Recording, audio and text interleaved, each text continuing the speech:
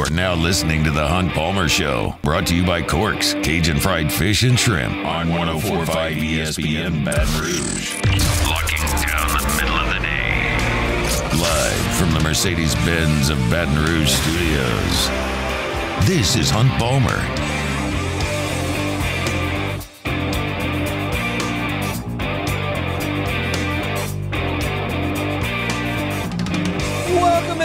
Hunt Palmer coming to you from the Mercedes-Benz of Baton Rouge studio downtown in the capital city on this gorgeous spring Friday in the capital city. Means we're brought to you by Corks, Cajun Fried Fish and Shrimp. Jacob Beck back there on the ones and twos, as well as Cassie Spazzali. And glad you were with us for the next 2 hours. Plenty to get to on this Friday. Preston Guy in 15 minutes talk about LSU's spring game. Chris Demui is with us at 1:30 to talk some LSU baseball. The Saints have made a couple of signings today, one with some SEC flair. We'll talk about that at 2 o'clock. Ben McKee from GoVols 24/7 will also join us coming up at 2:30 to talk about LSU and Tennessee from Knoxville from the Tennessee perspective. Been a minute since Jacob Beck was back there on audio. He returns from a little vacation. Mr. Beck, how are things? Pretty good. As we talked about before the show started, I made a little bit of misjudgment in terms of signing up for doing the morning show today when we were returning from our trip and got back to New Orleans at 12:30 last night. Okay. So I got back to my house at 1:30, and then had to wake up at 6. So so it wasn't great in terms of that, but overall the trip was good. So I know that you played out of Pacific Grove, the poor man's Pebble, as they say. I need a score report, or at least a good shot report. Yeah. Oh yeah. So the back nine is just absolutely stunning. It's incredible that is a public golf course that you can play at for $45. The front nine is not, it's pretty standard fare, but the back nine I shot 8 over, so I feel really good about that. And I actually put 2 out of bounds as well. So 2 out of bounds, 8 over, I'll take it on the back nine. That's quite good. That's quite a few pars. You make any birdies? Yeah, no birdies. I did have an opportunity for a birdie, but missed it. The greens weren't slow, but there was a lot of slope to them, so. Not great putting performance, but I did have some birdie chances, but I did have 4 pars on the back nine. So that's excellently done. Well, we're glad to have you back. Let's get things rolling here on this Friday. LSU and Tennessee tonight. Interesting the way that both head coaches are shaping their pitching matchups. As we were going off the air yesterday, we kind of found out what LSU was going to do, and that's they're going to throw Gage Jump tonight. They're going to throw Luke Holman tomorrow, and they'll go TBA in Game 3. Why? Why would they do this? Well, I don't know exactly, but I can throw out some context, and we'll try to figure it out.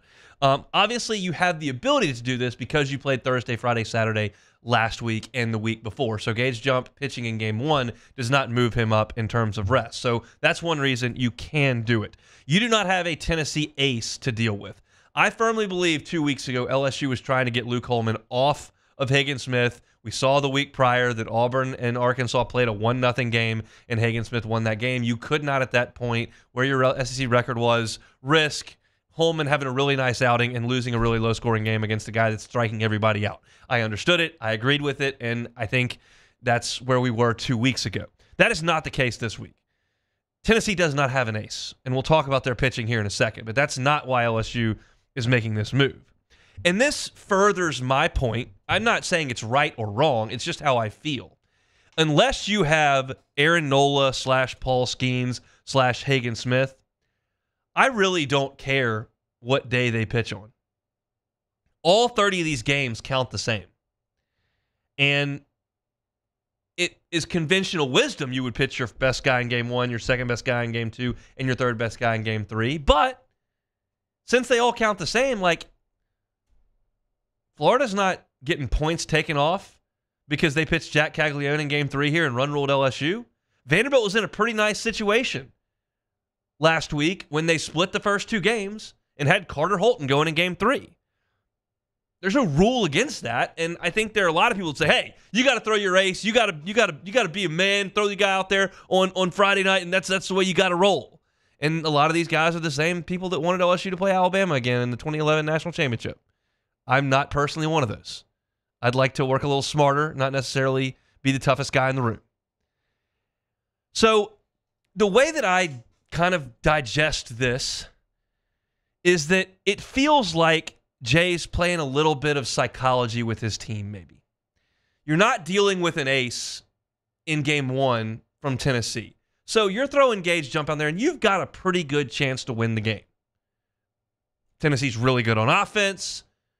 They're at home. Like, you're not guaranteed to win it by any stretch of the imagination, but you've got a reasonable chance to win the game with Gage Jump pitching. If you were going against Hagen Smith with Gage Jump on the mound, I wouldn't call that a significant chance to win. A chance to win, sure, it's a baseball game. Significant, probably not. But in this game 1, you've got a pretty good chance to win. If you do win, you show up to the ballpark the next day with your ace on the mound trying to win this series on the road. First series win of the year. That's a pretty good place to feel.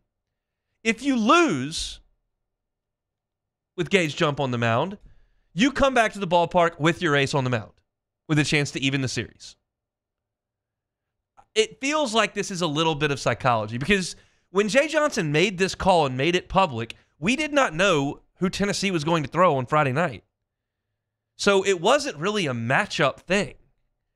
And I don't think that he's moving Luke Holman to face Drew Beam. He could be. It's certainly in the realm of possibility. Beam is certainly more accomplished than Chris Stamos, who we're going to see tonight from Tennessee. But it's not like he's a world beater. He's a good college pitcher. So I don't think that that's it. To me, it's a psychological thing with his players. He feels like no matter what happens on Friday, you're going to feel pretty good entering Saturday's game. And I think that's important. This is probably a fragile team right now, mentally, based on where they are. Probably. Maybe not, but probably. And I think trying to help them out a little bit with that, either sending your ace to the mound with your back against the wall trying to even the series, or sending your ace on the mound to try to win the series, feels like the best way to approach things. I don't have any problem with this at all. I'll tell you when I do have a problem. Like, I don't like Jared Jones hitting leadoff. But this feels okay to me. So let's talk about this Tennessee pitching staff because the offense is scary, and I don't really want to talk about that right now. You're going to see Chris Stamos tonight. He's left-handed. He's a fifth-year senior. He started his college career in junior college. He went to Cal Berkeley. Now he's in Knoxville. He has been used basically as a reliever this year. He's got 13 innings pitched on the season. In those 13 innings, he's only given up 4 hits. That's very good. 5 runs, all earned. Not awful, not great. 8 walks is a lot in 13 innings, and 12 strikeouts is a reasonable amount. His longest outing of the year this year was a 51-pitch outing against Albany where he threw 3 innings. Now, if he's cruising tonight as a fifth-year senior who doesn't have huge draft prospects, it wouldn't shock me at all to see him throw 85 or 90 pitches. It also wouldn't shock me if he goes 2 innings, gives up 2 runs, and is out of the game.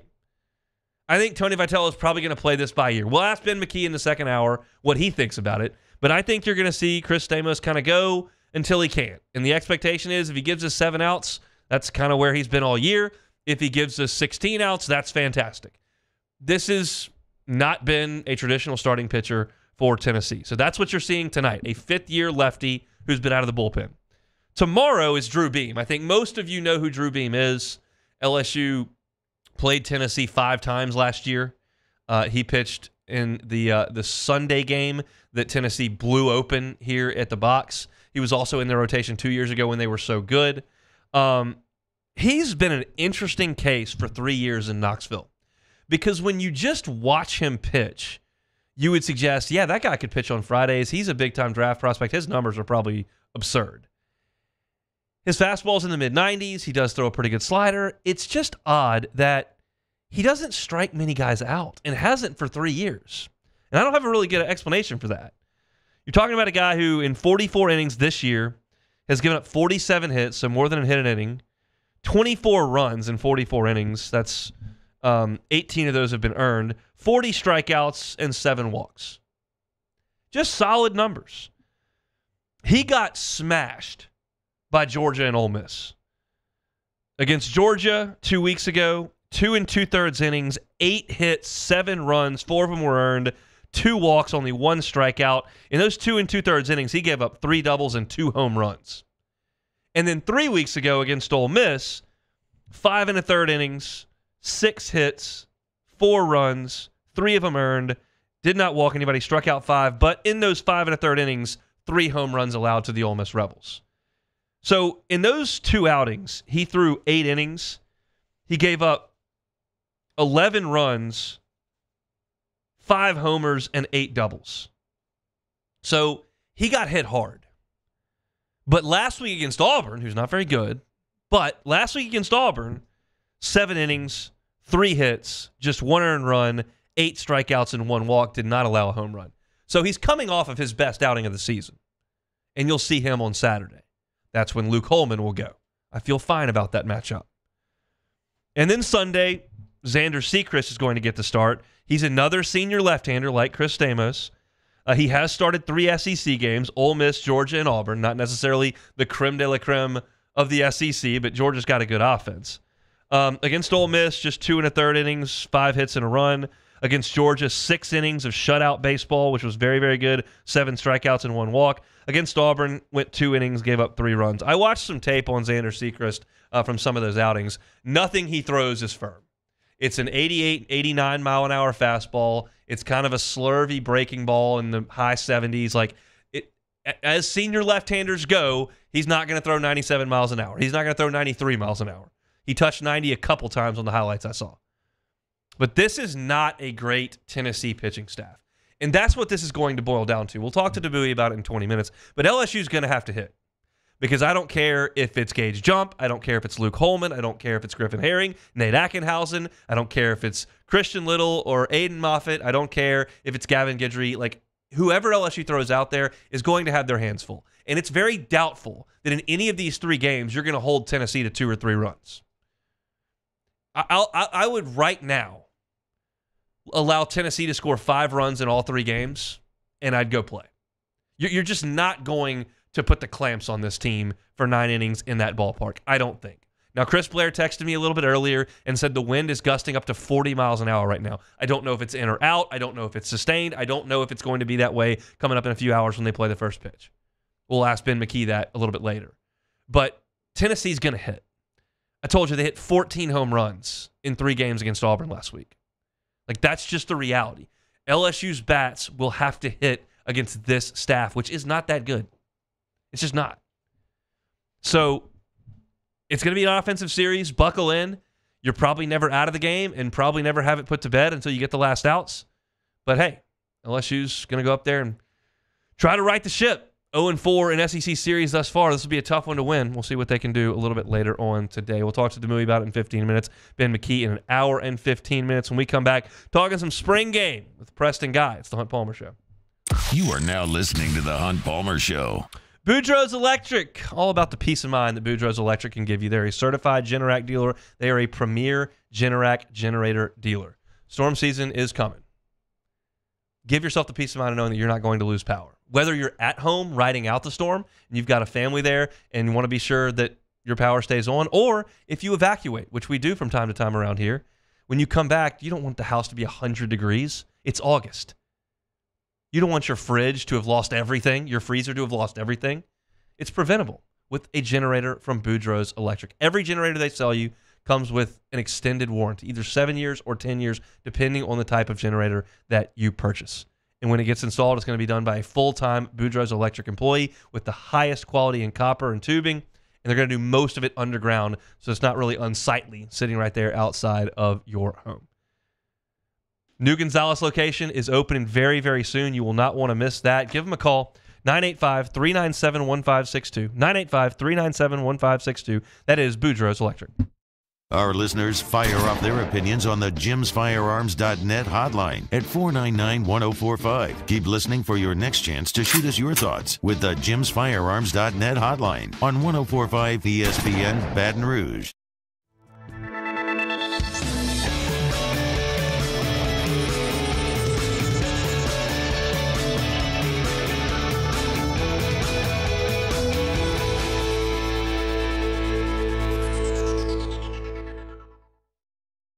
Dylan Cruz here to tell you about Six Rings Baseball and Softball Camp. If you live on the North Shore and play ball, go to Six Rings Camps with former LSU assistant coach Dan Canaveri. His knowledge is second to none, and your child will improve and have fun doing it. Camps were held at Coquille Park and Six Rings Academy in Covington with 4 sessions over the summer. Full day and morning only sessions are available from ages 7 to 13. Go to sixringsbaseball.com or call 985-206-9096. Learn the game to love the game.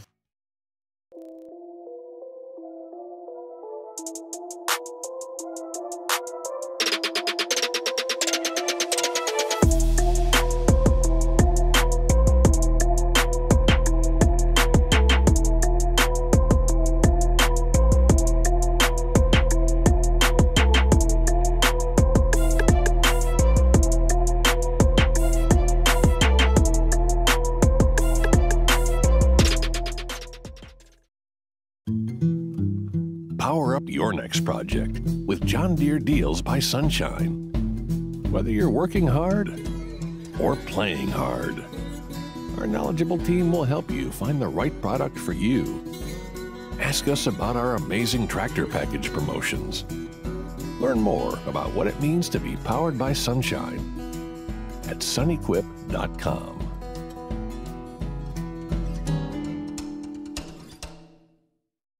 Yo, Jake here from my friends over at Community Steel Company located in Gonzales, Louisiana. The local place you can turn to for all of your metal building needs. Notice I said local, not Houston, not Dallas, not Atlanta, but right here in Gonzales. Visit them at their brand new state-of-the-art website at communitysteelco.com or pick up the phone and give them a call today to answer all of your questions on your metal buildings, roofing and sheet metal, and any other steel needs you or your business need at 225-647-2020. I've been doing business with Luba for 25 years. They're dependable, trustworthy. It's just the attention to detail with our clients. Our folks have years and years of experience. They're highly trained professionals, but many companies have that asset. What I'd like to think makes Luba a bit different is that we use those talents in a way that truly is dedicated to serving the needs of the folks who depend on us. Bayou Ford has the new inventory to get you in a new Ford truck or SUV today, or customize your next vehicle. Matt Moscona inviting you to join us for Friday's AFR, presented by Don Juan Cigar Bar. Previewing LSU-Tennessee, the Tigers' spring game. We'll recap Pels Kings. Join us Friday's AFR 3 to 6, 104.5 ESPN Baton Rouge.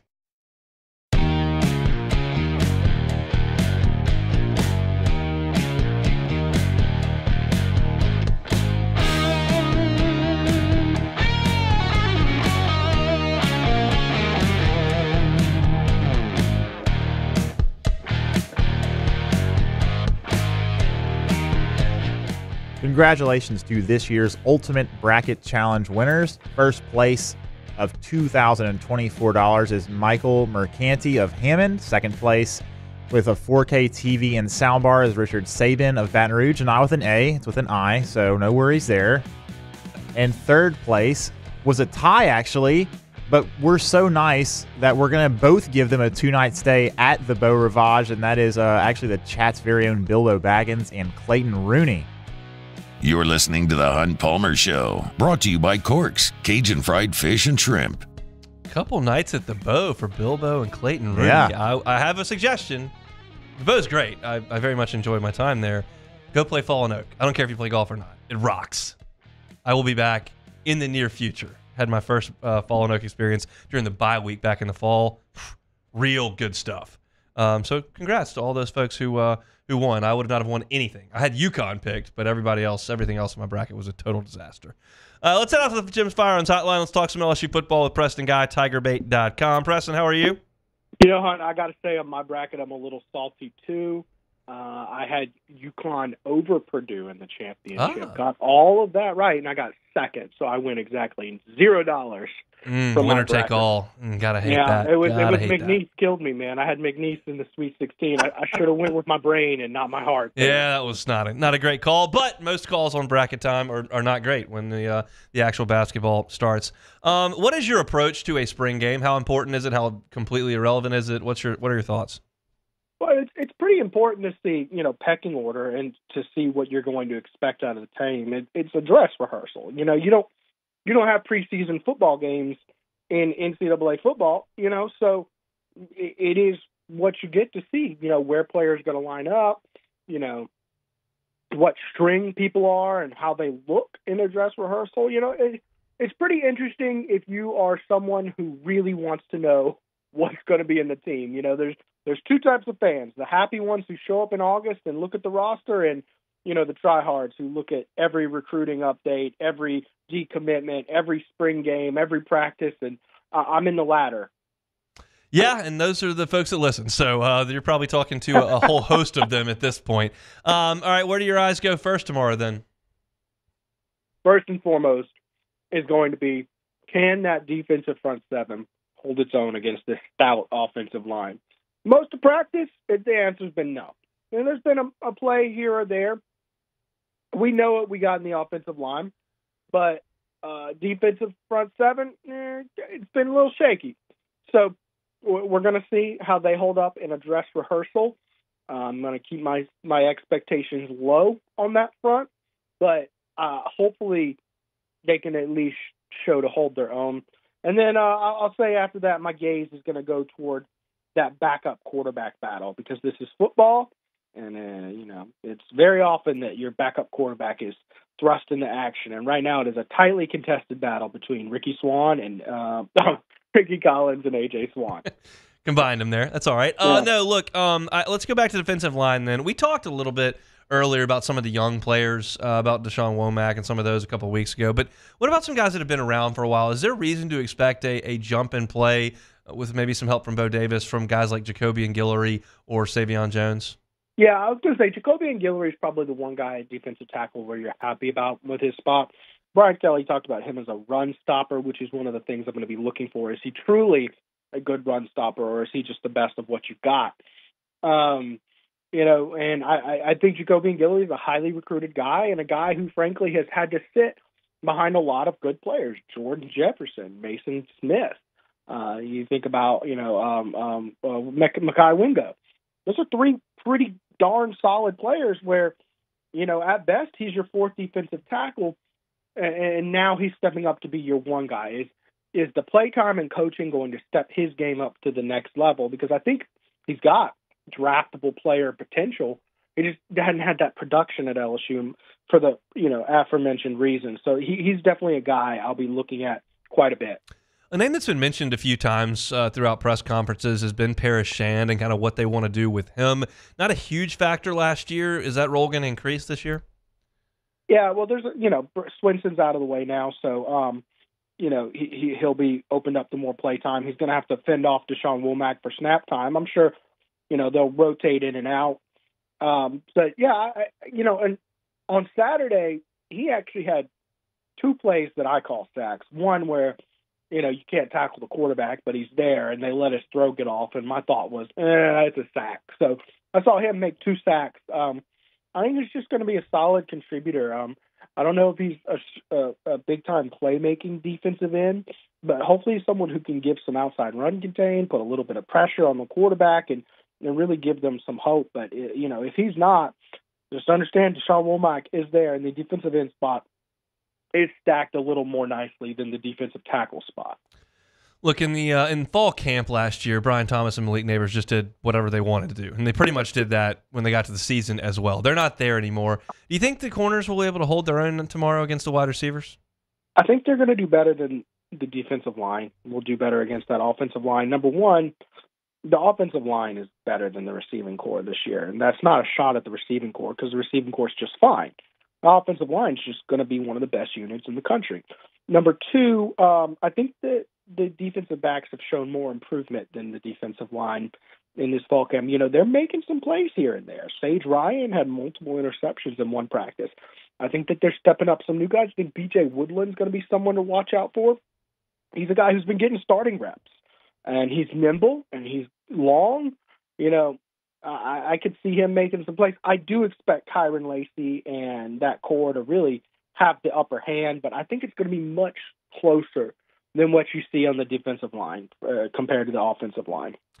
This is not something I've thought about at all this spring, and I think I'm probably in the majority with that because when you think about LSU's offensive line and you think about left tackle, you go, well, they got Will Campbell. He's one of the best in the country, if not the best in the country, and I believe that. Who's after him? I'm not even talking about injury. Like, down the road when he's gone, does LSU have an heir apparent at left tackle? Because I'm imagining that Will Campbell's not going to play a ton tomorrow, quite frankly. I hope he doesn't. Honestly, I wouldn't mind seeing both the bookend tackles take a day off, but we'll probably see them get a little bit of action out there. We do want to give a full dress rehearsal to some guys. I'm not sure that the immediate guy who comes in is the same guy as your future guy. I look at a guy like Weston Davis and how talented he is, and I wonder if he's a guy who eventually works his way up.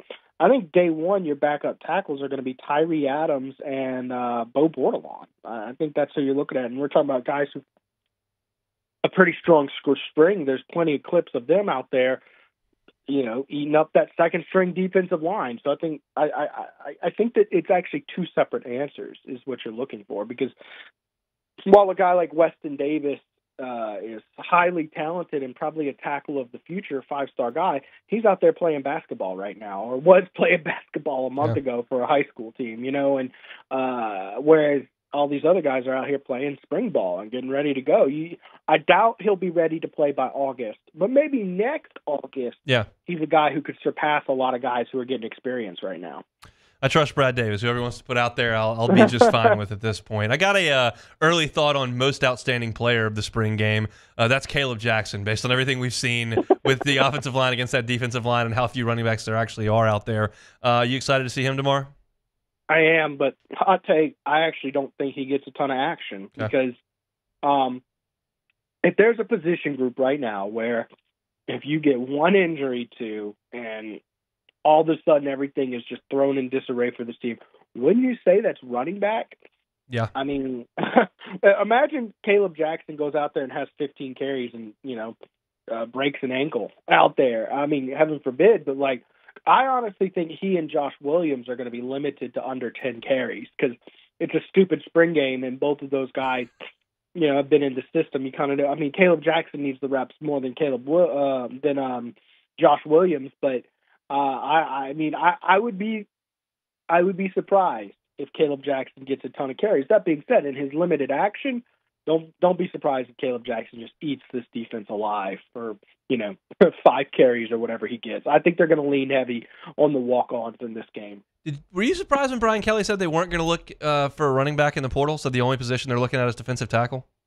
Well, number one, the way that question was asked, it's kind of open-ended, where the coach has to actively be thinking of something to give a good answer. So do I think that he actually went down his chart of players he's keeping an eye on? He might have just simply, not thought about running back at that moment. But I think that shows that they do have confidence that they do eventually expect Trey Holly to be a part of this team. I think that more so than any of his direct comments addressing the Trey Holly situation is revealing to me. Secondly, if they have those 4 guys, because you're also bringing in Caden Durham from Duncanville High School.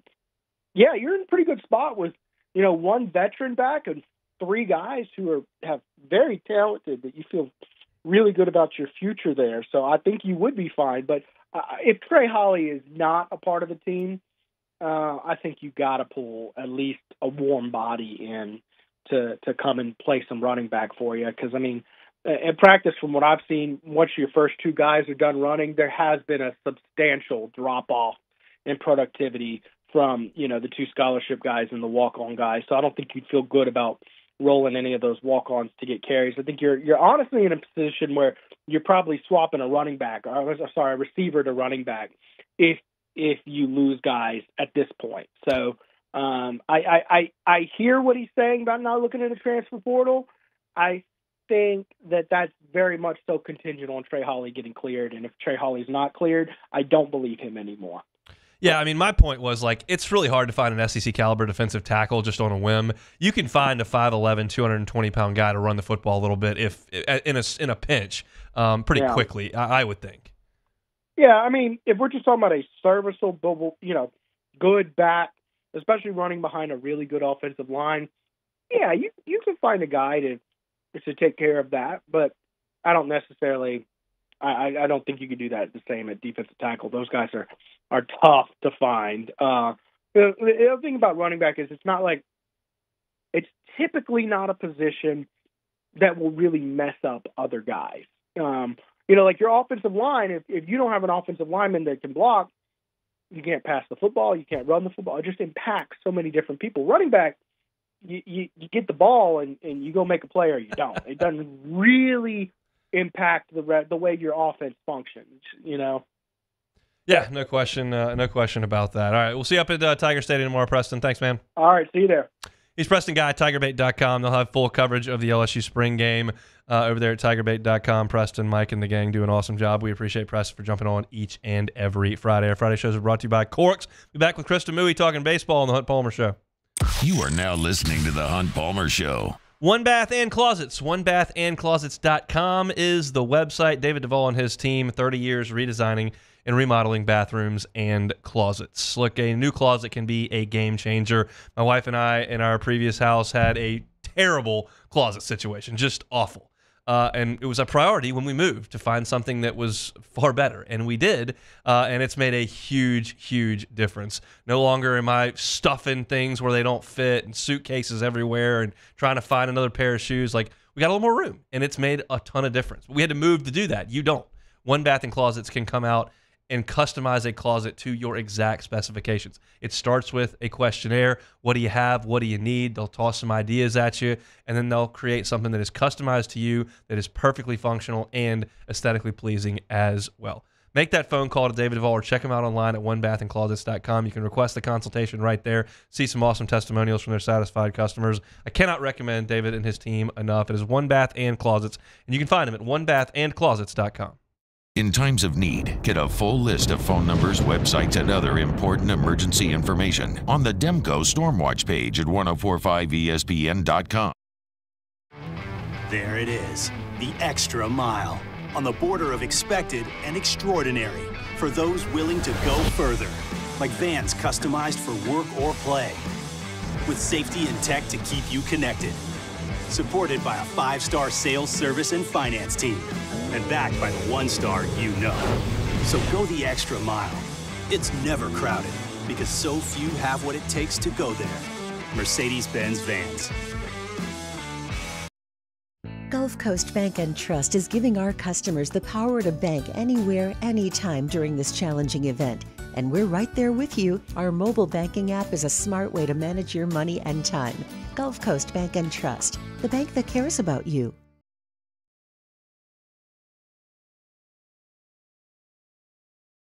Elevate brand visibility, ignite customer engagement with the power of radio and digital advertising combined. Guarantee Digital Media brings the two together as a trusted media partner in Louisiana for nearly a century. Claim your free digital audit at guaranteemedia.com. BRAC teamed up to reimagine your parks, and you imagined big. With your help, we went to work, creating 12 beautiful community parks across the parish. A family-sized water park, miles and miles of trails, and parks just for your dogs. There are more places to splash, to explore, to run wild, and even soar. You imagined, we delivered. Gold. BRAC, your #1 park system in the nation. Electricity is all around us, and our families depend on it. Every day is sparked by the power of a cold drink or a warm meal, a movie night, and a comforting light at the end of a dark hallway. From sunrise to sunset, playtime to bedtime, our team is ready to take care of your electrical needs. Even in the case of an after-hours emergency, the light in your life shines brighter with Mr. Electric. Hey, it's Matt Moscona. For years, you've heard me tell you about Insurance Network of Louisiana, helping you find better coverage for less money. But it's not just for your home and auto. They also offer commercial property. So, retail stores, professional offices like doctors, dentists, attorneys, clothing boutiques. Insurance Network of Louisiana can find you better coverage for less money. They service the entire state of Louisiana, and they're local. So call today at 293-0450 or lainsurance.net. Jerry and Benny Payne began Central Plumbing Company out of their driveway in Tanglewood subdivision. 50 years later and 4 generations down the road, we continue to serve Baton Rouge and the surrounding areas for all of their plumbing needs. Residential, commercial, industrial, or hospitality, Central Plumbing is here. On Mondays, OTB, did the Pelicans manage to get it done against the Warriors? Plus, how did LSU baseball fare in their trip to Knoxville? Give you our biggest takeaways from the LSU spring game and a brand new edition of Weekend Winners. Off the bench, 7 to 10 a.m., 104.5 ESPN.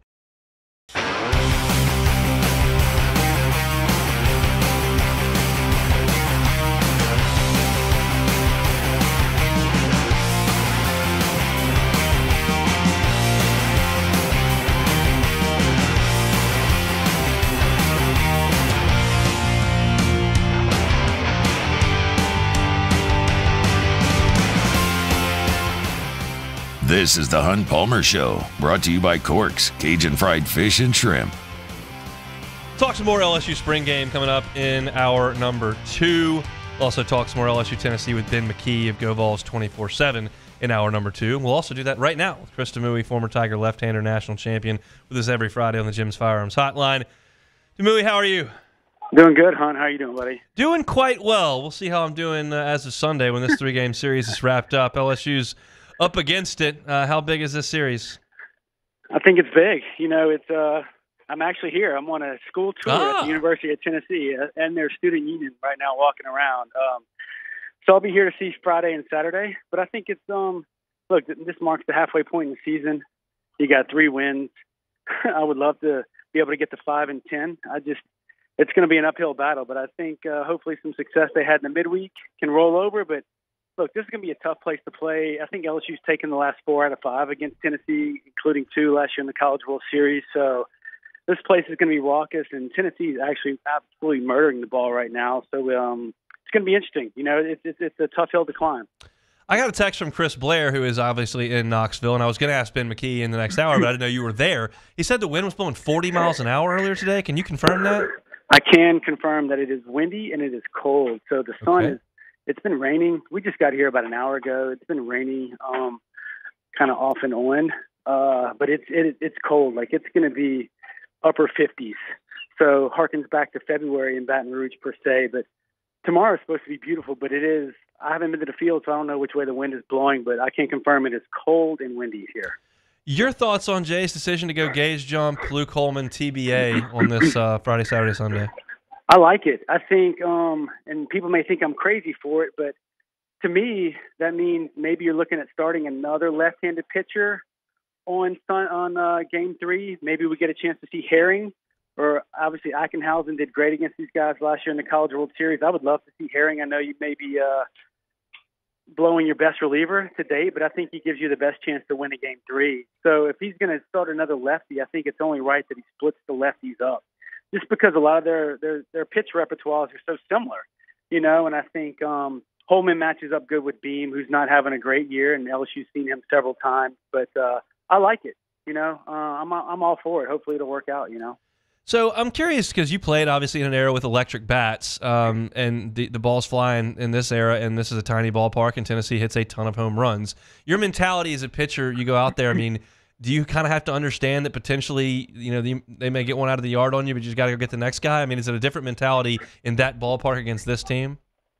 Yeah, I 100% agree. I think you got to realize that your room for error and the ability to have innings mushroom on you is greater in this ballpark. Yeah, I mean, it's an absolute bandbox here, and these guys are strong, and they hit a ton of home runs. Therefore, you know, your ability to make mistakes is limited, but you can't kick a ball, you can't have a walk, and all of a sudden Blake Burke comes up and you hit the 3-run bomb, you know, out to the railroad yard in right center. I mean, that's the thing. They just got to cut down on the mistakes to where if you give up a home run, hopefully it's a solo home run, and you just stay out of those big innings to where they have to play clean baseball, which has been tough as of late. And like we've talked about even last week, minimizing the walks, especially at a ballpark like this, and these guys score in bunches and score double-digit runs like it's nothing. It's really paramount to success this weekend. Who do you trust to get outside of the bullpen when the starters are done, besides Herring, obviously? Ackenhausen, even though he didn't throw great last weekend, I'll still trust Ackenhausen a lot. And I think it's come to the point in the season where And I don't know their hesitation around it. Maybe some games have gotten out of hand, but Gavin Guidry, he's got to throw twice in a weekend for me, right? If you don't have a lot of guys down there that you can trust or haven't been throwing great, you got to throw him twice. You got to throw him back-to-back. If you keep him under 30 pitches, I'm sure he can do that. Maybe you can throw Ackenhausen twice, but you got to start using the guys you trust more frequently, because I don't know how many more chances other guys are going to get to where they show, well, they can't necessarily get the job done, even in small doses. So it's Ackenhausen, it's Guidry, and Herring. And besides that, I would love to say Thatcher Hurd. I just haven't seen it this year. We've talked about him the whole year, and it's I don't know if this is a great place to get your stuff right against this lineup and against this ballpark, but I would love to be able to say him. I mean, it's very limited for me right now. I mean, it's guys like Javen Coleman and Justin Lohr and Christian Little. Those guys have been around the block a few times. They're older guys, and then you got the uber talent in Cam Johnson and Aiden Moffitt. I mean, where do you stand on any of those guys? Exactly. Thank you. Question mark. I mean, it's probably the same place you stand. It's they do it in spurts, but it's this is, and this. You've been following baseball long enough. It's great to do it once, but you got to be able to do it again, and you got to be able to do it again. Then if you have a hiccup, that's fine, but you got to be able to do it after that, right? It's just some type of consistency, because in the SEC, everybody's going to get hit.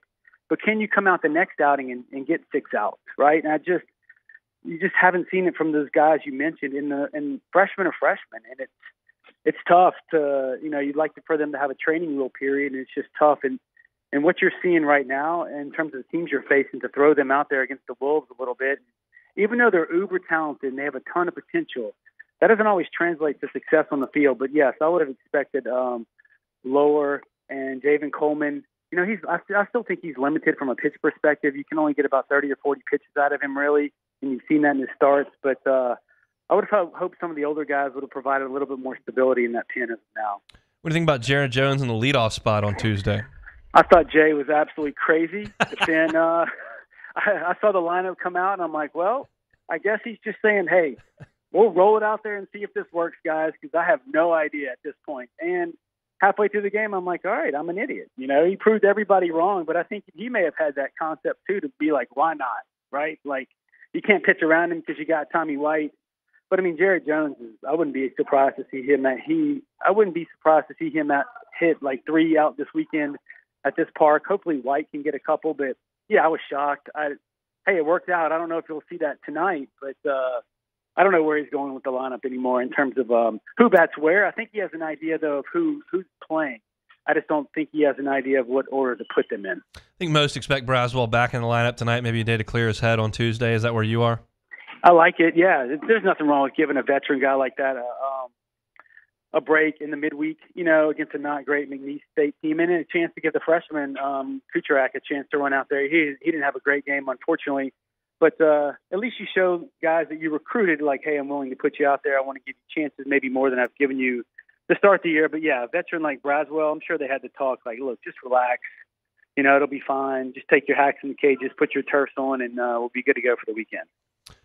As far as the young guys, Milam, Brown, even Ashton Larson, who do you trust on a weekend on the road against a kind of a subpar pitching staff? All three. Yeah. Yeah. I feel like I really like Larson, the way he's come about as of late. I know he still strikes out a little bit, maybe too much, or his stats say that. But man, I just like his look. He's physically mature, right? I saw him in the fall, and you see him now. He doesn't look like a freshman at the plate. I like his approach, the way he's handled things. I've liked Milam even through his ups and downs.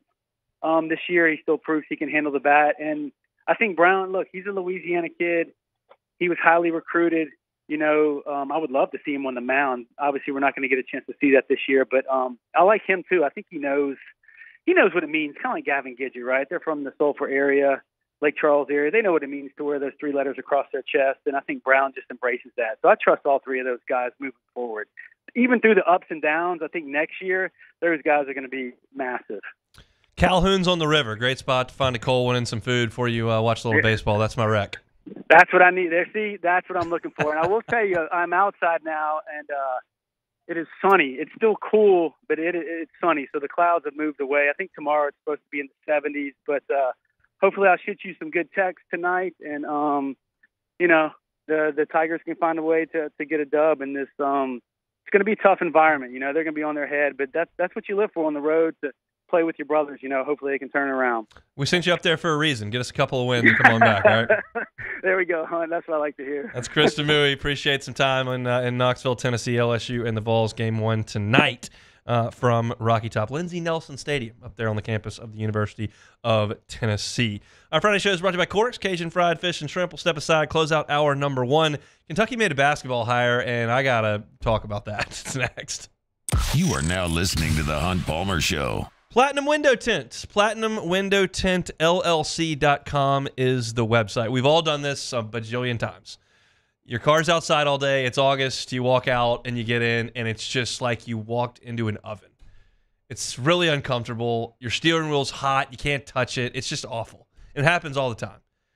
You can't prevent it completely, but you can help with some tinting on your windows. Platinum Window Tint LLC.com is the website where Platinum Window Tint can come out and tint the windows of your automobile to keep yourself a little bit cooler. Give yourself a fighting chance down here in the heat. It's coming. It's April right now, and it's gorgeous outside. I wore a jacket to work, but we know it's just a matter of a couple of weeks, and it'll be a pressure cooker inside that car. Platinum Window Tint is happy to help you out. Go to the website.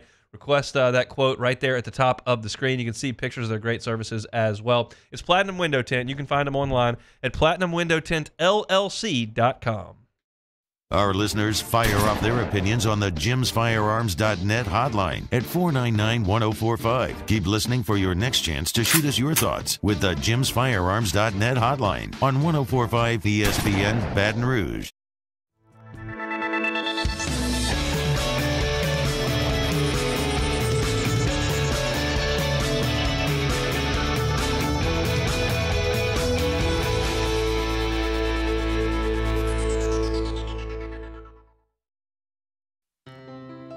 When it comes to ending cancer, we push forward, always working together for you. That's why our cancer experts at Ochsner have clinically integrated with MD Anderson Cancer Center. This means advanced cancer care, including access to life-saving clinical trials and integrating care to treat the whole you. Introducing Ochsner MD Anderson Cancer Center. Long live you.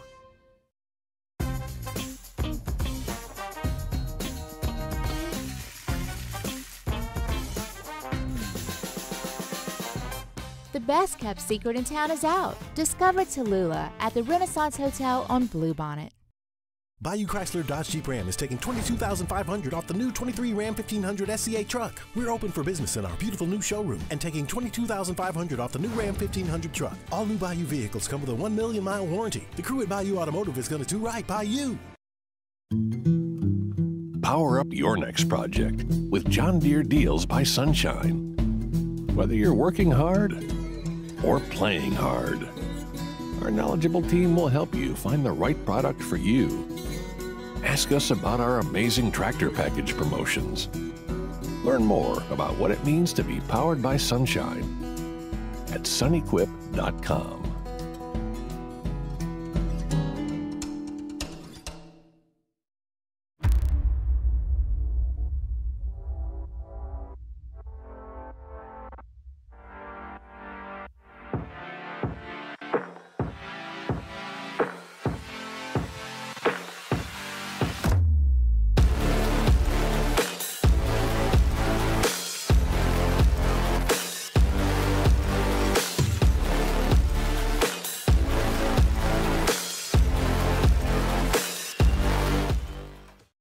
Hey, it's Matt Moscona. For years, you've heard me tell you about Insurance Network of Louisiana, helping you find better coverage for less money. But it's not just for your home and auto. They also offer commercial property. So, retail stores, professional offices like doctors, dentists, attorneys, clothing boutiques. Insurance Network of Louisiana can find you better coverage for less money. They service the entire state of Louisiana, and they're local. So call today at 293-0450 or lainsurance.net. Bayou Ford has the new inventory to get you in a new Ford truck or SUV today, or customize your next vehicle just the way you want it. All new Bayou Ford vehicles Charles Handegriff, join us for the Monday edition of Live at Lunch from the Queen Casino, downtown Baton Rouge. We'll take a look back at the Masters and LSU's 3-game set with Tennessee. Live at Lunch, 11 a.m. Monday on 104.5 ESPN Baton Rouge.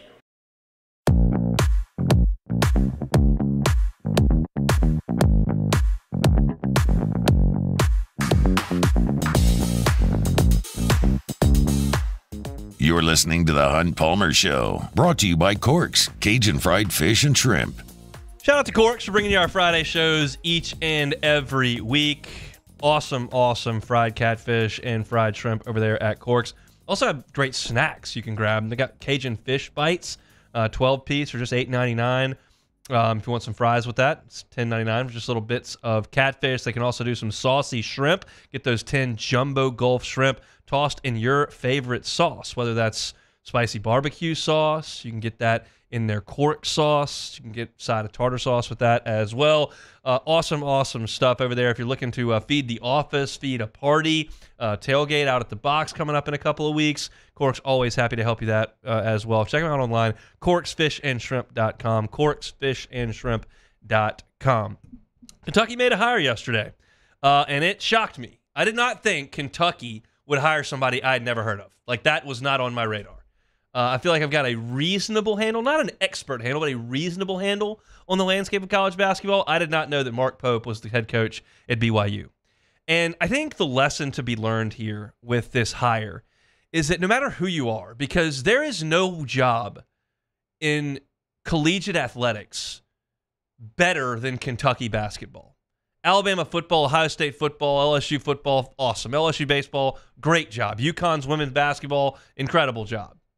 But Kentucky basketball is as good a job with as much resources and passion and tradition and money as any job in the country. And they asked Nate Oates, and he said no. And they asked Scott Drew, and he said no. And they asked Dan Hurley, and he said no. And I don't know if they talked to Billy Donovan or not, but they didn't hire him. They got down on their list to Mark Pope. Mark Pope, in his head coaching career, has gone 187 and 108. That is a 63% win percentage at Utah Valley and BYU. Now, all his seasons at BYU were fine. 24-8, 20-7, made it to the NCAA tournament that year.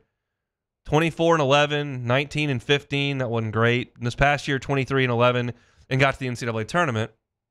But there's no proven track record here. And the moral of this story is that it's not just the top jobs in any sport that are paying a lot of money. Everyone is. And you can be more comfortable making your money and doing your job at Baylor coaching basketball or Alabama coaching basketball than you can at Kentucky. Now, you're always going to have the dream chasers that want to take that challenge. I mentioned yesterday, Jay Johnson's one of those. He was well paid at Arizona. He was winning at Arizona. He'd been to College World Series twice. LSU called. He said, you know what, I'm going. And Kalen DeBoer just did that. And it happens. Brian Kelly did that. And there's money involved in that too, but there was big money at Kentucky. Mark Pope has no track record of recruiting at the level that Kentucky needs him to recruit at. You don't recruit the same guys to Utah Valley at BYU as you do at Kentucky. But recruiting's changed. What he was recruiting at Utah Valley in 15, 16, 17, 18, that's doing it the old-fashioned way. Now, you get the horse racing guys and the bourbon guys to come up with the money, and then you present it that way. And if he can do that and get the lottery picks, and then he can coach them better than John Calipari could, which I don't think was great, then it might work. But it's still shocking to me that Kentucky had to hire Mark Pope. Like, there are 5 coaches in the SEC I'd much rather have. Much rather have Rick Barnes, much rather have Nate Oates, much rather have Bruce Pearl. Those for sure. I could look around and maybe find a couple more. I'd rather have... I can't believe they at least didn't call Chris Beard. I'd call Brad Underwood at Illinois, who was great at Stephen F. Austin and good at Oklahoma State and has been great at Illinois. before I called Mark Pope. I know he went to Kentucky. I know he was on the best team I've ever had. But this is puzzling. And Charles Hannegriff mentioned this, and it was something I was going to talk about as well. Like, Louisville's job came open, and they hired somebody you never heard of. And Kentucky's job came open, and they hired somebody you never heard of. And Villanova's job came open, and they hired somebody you never heard of. And Duke and North Carolina came open, and they hired the guy on the end of the bench. I mean, UCLA took a pretty big swing. Mick Cronin was a big hire. But I think the days of flexing your financial muscles may be over. And that's where I got to hold my hand up and I go, I was approaching this Kentucky thing all wrong last week when I said, this is fantastic. They can do great things. Go get Dan Hurley. Go get Nate Oates. Go get Bruce Pearl. And they didn't do any of that. Was it for lack of trying or because it's not possible? I don't know. But we'll see what Mark Pope does. I know I'm not terrified. I'm an SEC basketball coach at what's going on at Kentucky. That's it for hour number one. We'll come back. Got one more hour left to go in the week. We'll talk some LSU football spring game and Saints when we come back.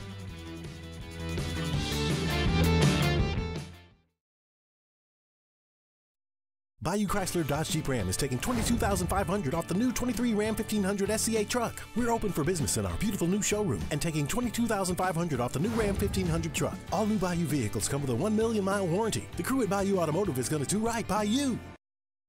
The Windsor Senior Living Community in Mandeville, Louisiana is a beautiful, vibrant apartment community geared toward seniors.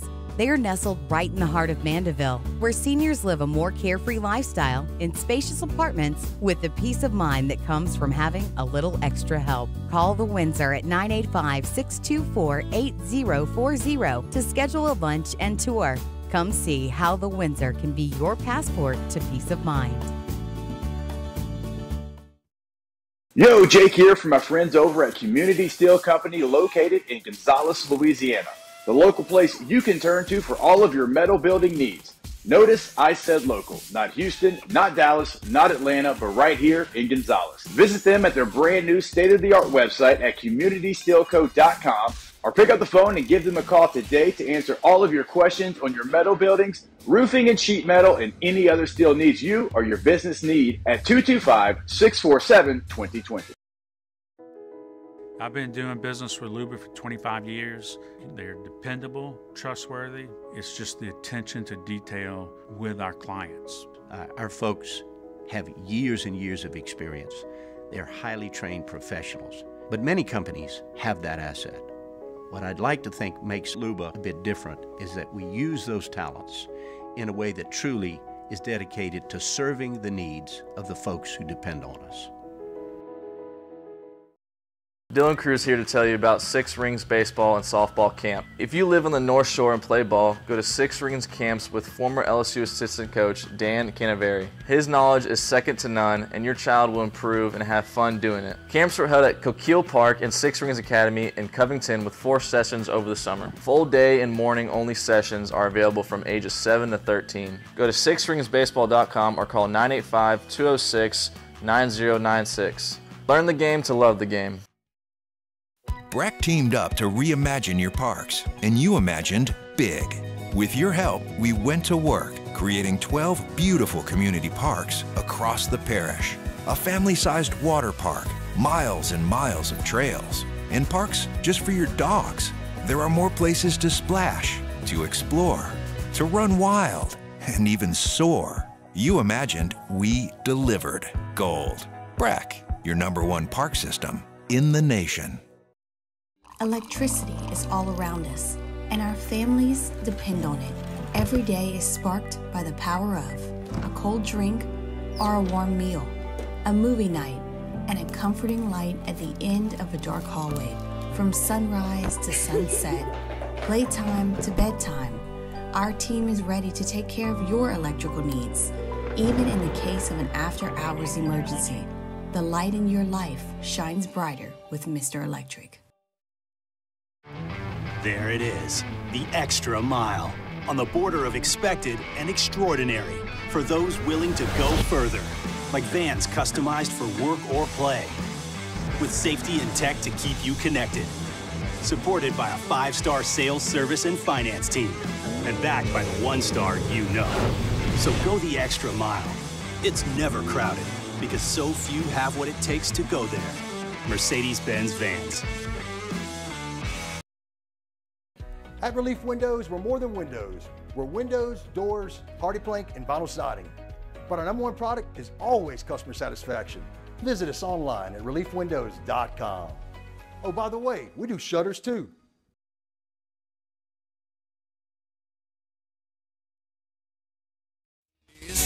I'm Kevin Richard. Round number 1 of the Masters finished up earlier this morning. Now we play in round 2 with coverage beginning on ESPN. Bryson DeChambeau continues to lead at 7 under par, but right now he has company. Scotty Scheffler birdieing the second hole in round 2.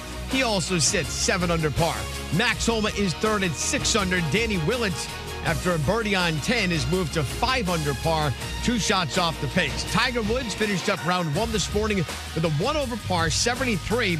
Right now, Tiger, after a bogey on 14, he is 2 over par. The projected cut is +4. Tiger trying to make a cut at Augusta for the 24th consecutive time, which would set a new record.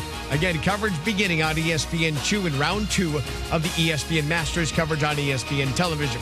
Kentucky makes it official. They name BYU's Mark Pope as their new head coach. He was the captain of the Wildcats' 1996 national championship team. Also from college basketball, Duke sophomore All-American Kyle Filipowski and all-conference freshman Jared McCain have each announced today they're entering the upcoming NBA draft.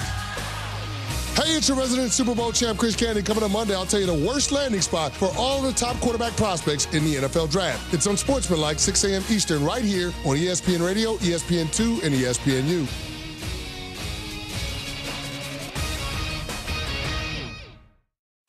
Ladies and gentlemen, may I direct your attention to something quite extraordinary? Now, the Hunt Palmer Show. The Hunt Palmer Show on 104.5 ESPN Baton Rouge. Brought to you by Cork's Cajun Fried Fish and Shrimp. Live from the Mercedes-Benz of Baton Rouge studios. This is Hunt Palmer.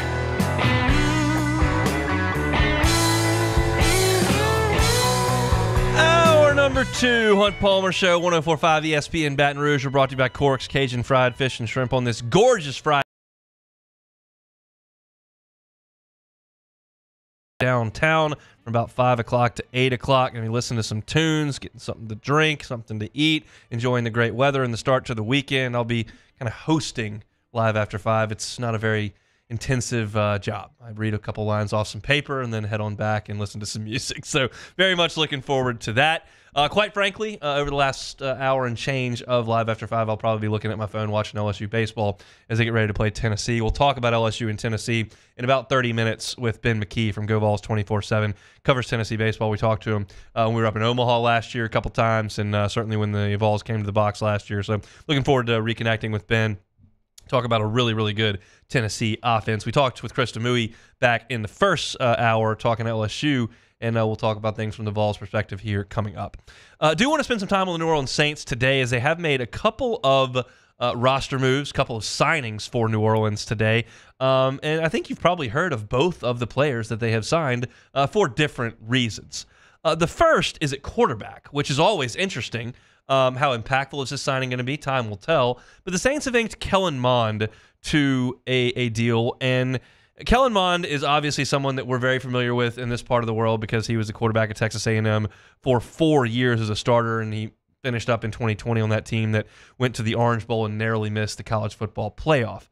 Beck, I will ask you this trivia question. I have not prepped you for this, and that's probably part of the reason I was going to ask it. Okay. Kellen Mond is one of 3 quarterbacks in the history of the Southeastern Conference to throw for 9,000 yards and run for 1,500. Would you like to venture a guess at the other 2 that have done it? Cam Newton and Tim Tebow. Cam Newton was only there for 1 year, so was not going to throw for 9,000 yards. Tim Tebow is correct. Yeah. I'll give you a mulligan on Cam Newton. I just immediately... You're going to have to think about somebody that played for a while. Yeah, that's a good point.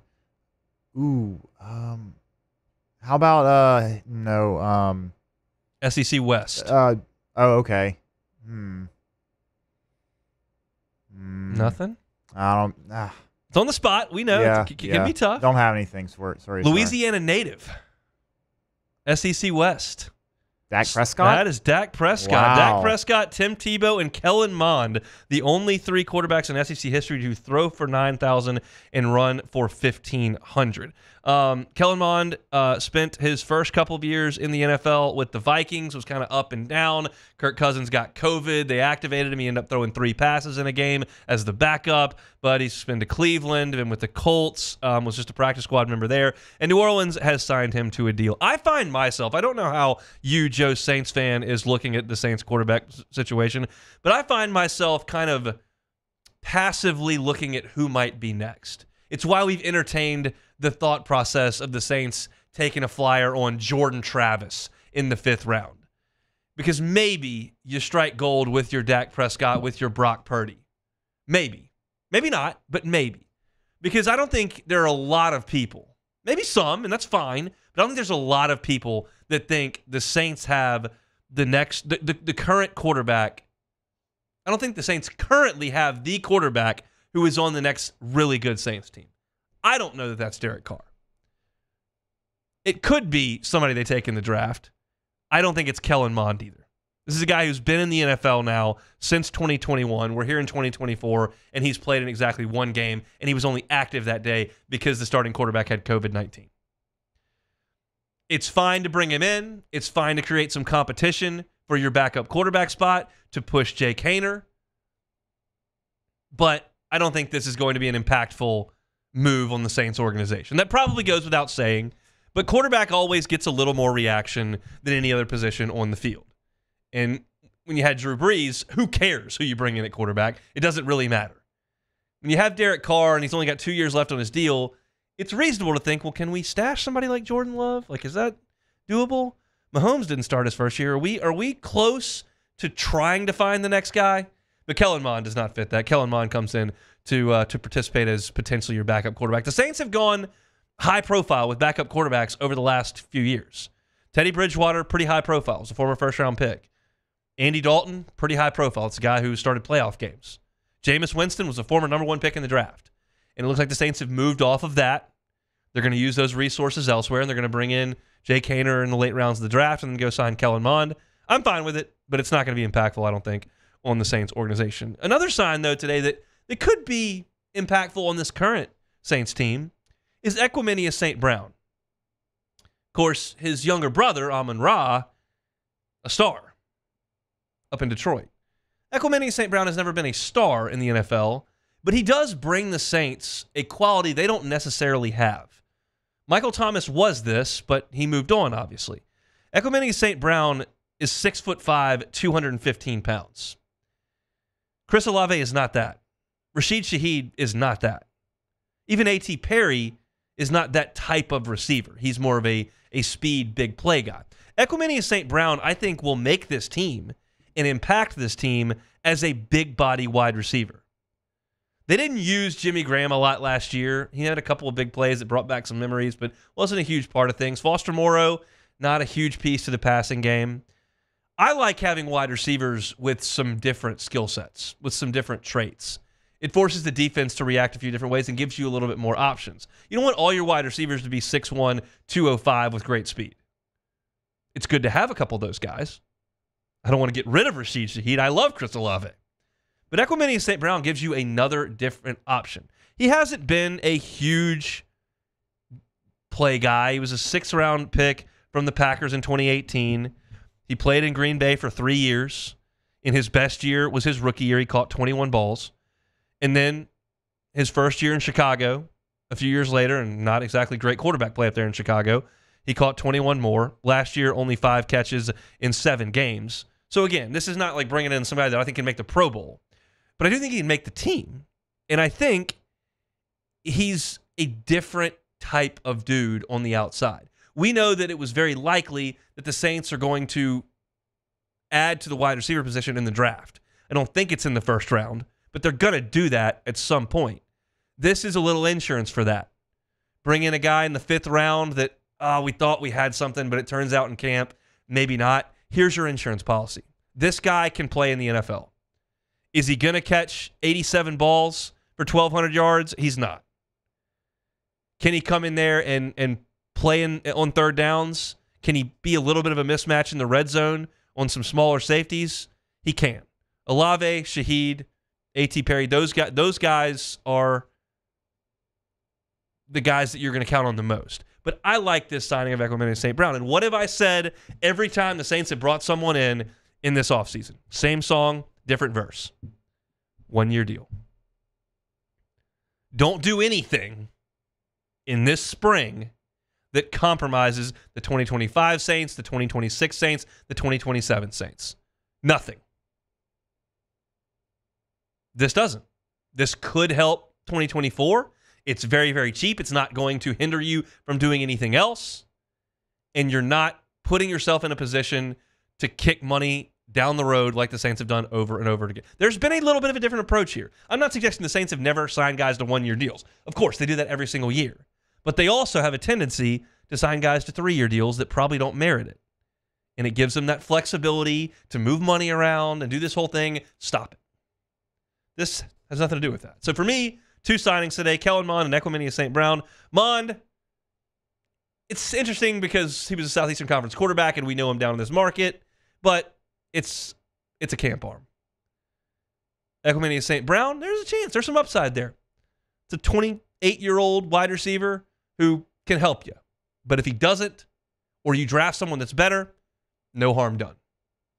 So I like these moves for New Orleans. Nothing that's crazy, but that's a good thing. Keep it simple over there in New Orleans. Our Friday show is brought to you by Corks, Cajun Fried Fish and Shrimp. Check out that menu, corksfishandshrimp.com, corksfishandshrimp.com. We come back. What am I looking for in the spring game tomorrow inside Tiger Stadium? I'll give you my thoughts on that. Ben McKee talking Vols coming up at 2:30. Hope you're enjoying this lovely Friday. It's the Hunt Palmer Show. You are now listening to the Hunt Palmer Show. Visit us at LeBear's Baton Rouge Casino this spring for all the hoops and hockey playoff action. We got the biggest screens, the best food and drink, plus giving away Pin Cash bonuses and prizes to Pin Play Rewards members. You're not a member? Join today by downloading and registering for the Pin Play app from the App Store. Unlock all the fun, including a chance to win up to $2,000 in Pin Cash. $2K, that's no joke. All this and more. Make LeBear's Baton Rouge Casino your spring sports viewing headquarters. Must be 21 or older. Gambling problem? Call 1-800-522-4700. In times of need, get a full list of phone numbers, websites, and other important emergency information on the Demco Stormwatch page at 1045ESPN.com.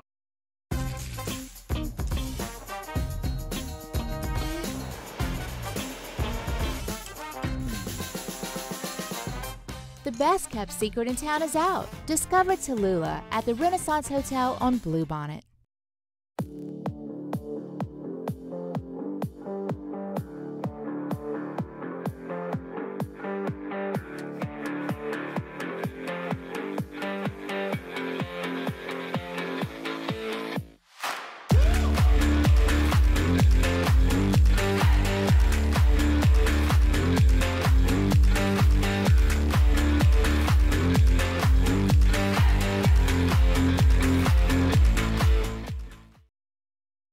Jerry and Benny Payne began Central Plumbing Company out of their driveway in Tanglewood subdivision. 50 years later and 4 generations down the road, we continue to serve Baton Rouge and the surrounding areas for all of their plumbing needs. Residential, commercial, industrial, or hospitality, Central Plumbing is here 24/7, 365. We want to thank our customers, family, and friends for 50 years of success. And looking forward to 50 more. There it is, the extra mile, on the border of expected and extraordinary, for those willing to go further, like vans customized for work or play, with safety and tech to keep you connected, supported by a 5-star sales, service, and finance team, and backed by the 1-star you know. So go the extra mile. It's never crowded, because so few have what it takes to go there.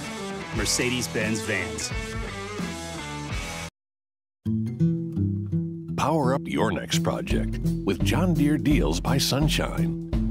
Whether you're working hard or playing hard, our knowledgeable team will help you find the right product for you.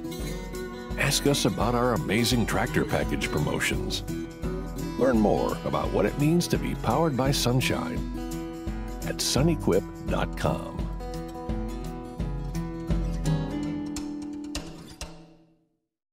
Yo, Jake here from my friends over at Community Steel Company located in Gonzales, Louisiana.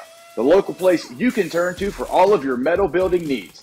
Notice I said local, not Houston, not Dallas, not Atlanta, but right here in Gonzales. Visit them at their brand new state-of-the-art website at communitysteelco.com or pick up the phone and give them a call today to answer all of your questions on your metal buildings, roofing and sheet metal, and any other steel needs you or your business need at 225-647-2020.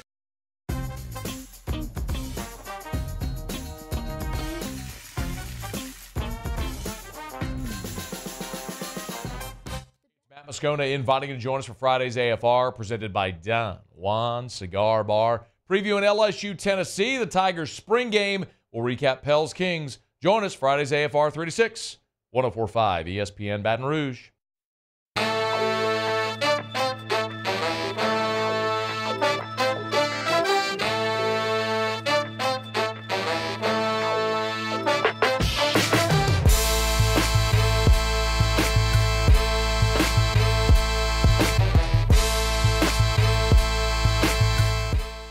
104.5 ESPN Baton Rouge and the Baton Rouge Clinic bring you the Dreams Come True Radiothon. Dreams Come True is an organization designed to help grant dreams for children with life-threatening illnesses and their families. The Dreams Come True Radiothon is presented today by Service Chevrolet, Lewis Mechanical, and the Lucky Law Firm. Donate today at 1045ESPN.com. This is the Hunt Palmer Show, brought to you by Corks, Cajun Fried Fish and Shrimp. LSU spring game tomorrow inside Tiger Stadium. I was on the fence about whether or not to go. Weather's going to be really good. Masters going to be on. But I'm going to go. I like to get inside Tiger Stadium in the springtime.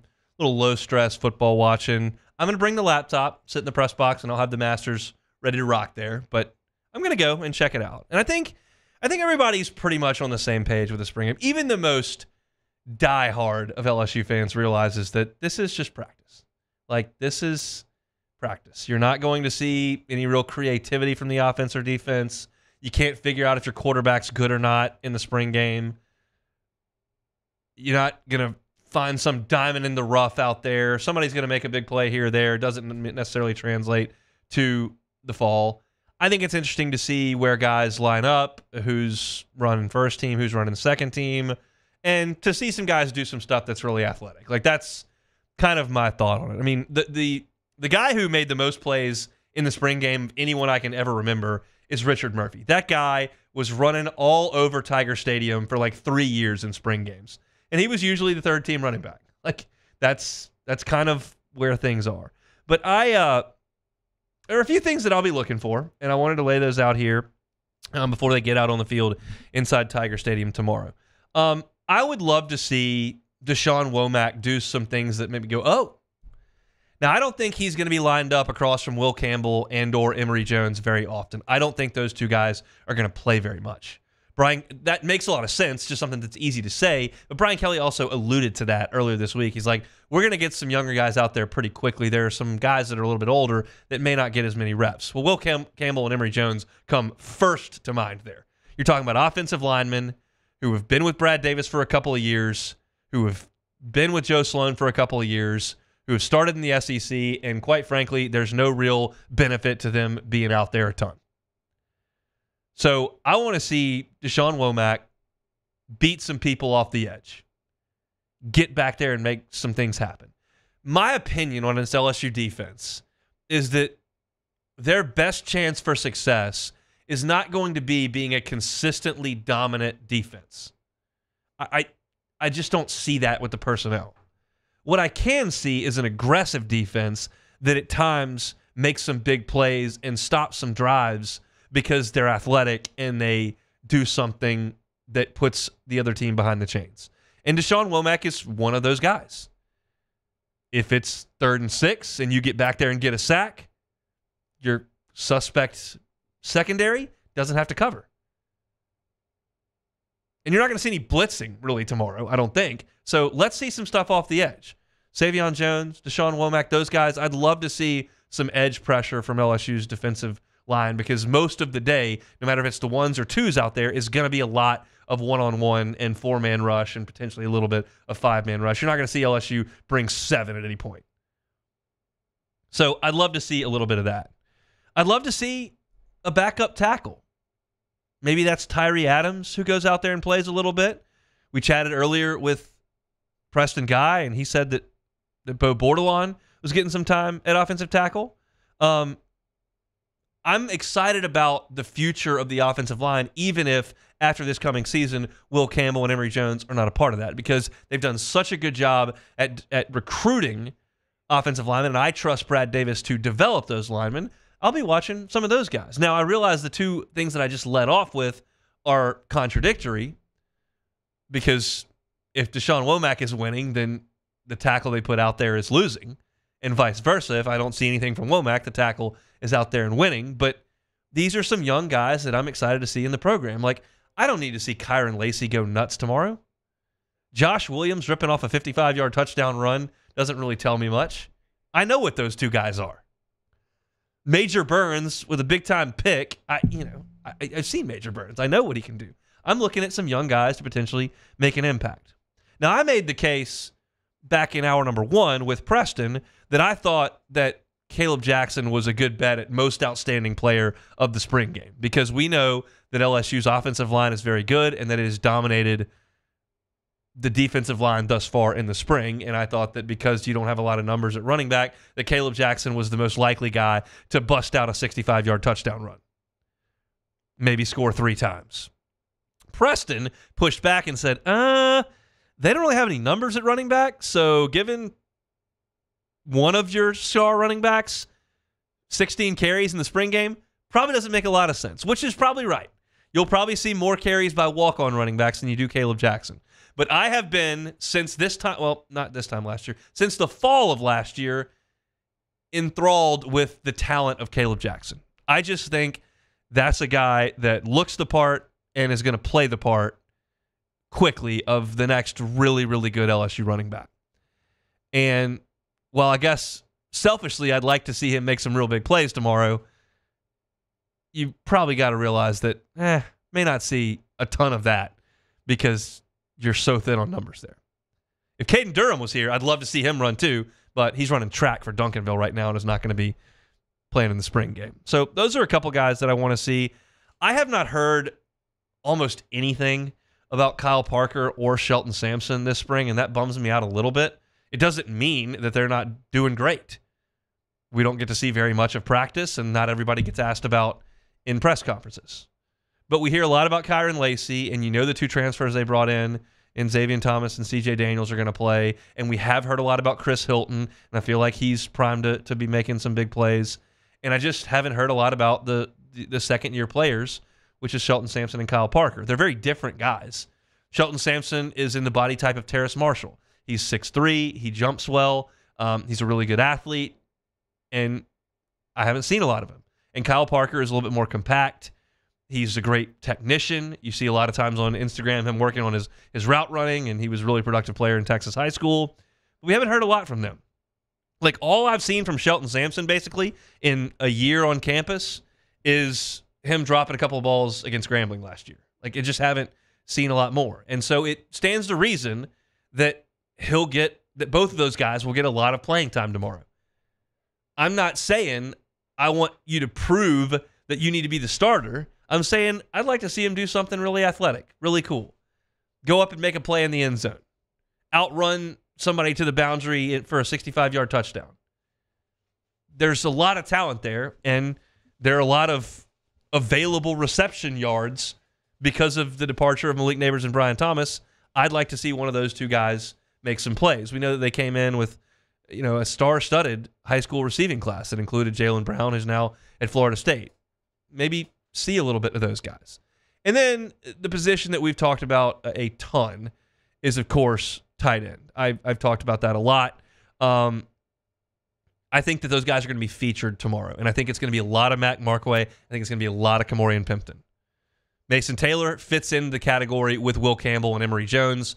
We know, have a seat. The other two guys, it's time to maybe use those guys a little bit more. I'm excited to see them. I'll finish with Garrett Nussmeier. Quarterback is always the most talked about position on the field, and certainly in spring games where your quarterback is departing, that's going to be brought up a lot. I expect Garrett Nussmeier to take a lot of chances tomorrow when he's out there because it's no risk. There's no downside in throwing an interception. Let's see if some of your wide receivers are ready to go up there and make some plays. Like, I think you're going to see the ball pushed down the field by Garrett Nussmeier by design tomorrow. This is based on absolutely zero inside information. It's just a hunch. I think Brian Kelly knows a lot about Garrett Nussmeier. I think Joe Sloan knows a lot about Garrett Nussmeier. I think they're comfortable with the quarterback that he is now going into his 4th year in the program. I think they saw enough in the bowl game and what they've seen in practice to be like, okay, this is a guy we trust to go out there and play. I think they would like to learn a little bit more about their wide receivers. And they've had all spring to do that, and they'll have all fall camp to do that as well in far more reps than just a little condensed spring game that just happens to have an attendance figure attached to it. But it is inside Tiger Stadium, and guys should be a little bit more fired up to play. And so I think that you're going to see some shots taken down the field and see if some guys can go up there and make some plays. And it's twofold. One, you can see if your wide receivers are ready to go out there and do it. And two, the DBs need some work too. So I think that the LSU team in 2024 is going to do a lot of running the football and lean on that a good bit, I think. I don't think they're going to do that a ton tomorrow because you don't have a ton of running backs and you are not going to be using your stalwart offensive lineman for a lot. Let's get some look on the outside. Let's throw the football around a little bit. Take some vertical shots. See if P.J. Woodland's ready to go. See if he's ready to man up Kyron Lacey. See if Javian Toviano can hold his own against a proven SEC commodity in Xavier Thomas. Like, I think that's fun. And they've been doing it for 6 weeks, so it's not new information to them. It'd be new to us. But I think that'd be interesting to watch. So I am going to go to the spring game tomorrow. Looking forward to getting in there and checking it out for a little bit. I hope you are as well, and we'll certainly be reacting to it coming up on Monday's show. Still plenty to get to over the next half an hour here on a Friday edition of the Hunt Palmer Show. It's presented by Corks. Hope your Friday is going awesome. Hope your work week is winding down. Get you some scores from the Masters coming up a little bit later. But first, we'll stop into Knoxville, Tennessee, I guess for the second time unintentionally because Demouy was up there in Knoxville, Tennessee. We'll chat with Ben McKee of GoVols 24/7 coming up next. You are now listening to the Hunt Palmer Show. Audio, video, security solutions. It's all right there in the name. Audio for all your surround sound and your home audio, maybe on the back patio, maybe in the kitchen, maybe in the bathroom. They can handle that over at AVSS. Video, mounting televisions, creating that in-home viewing experience, whether it's for movies or for a game.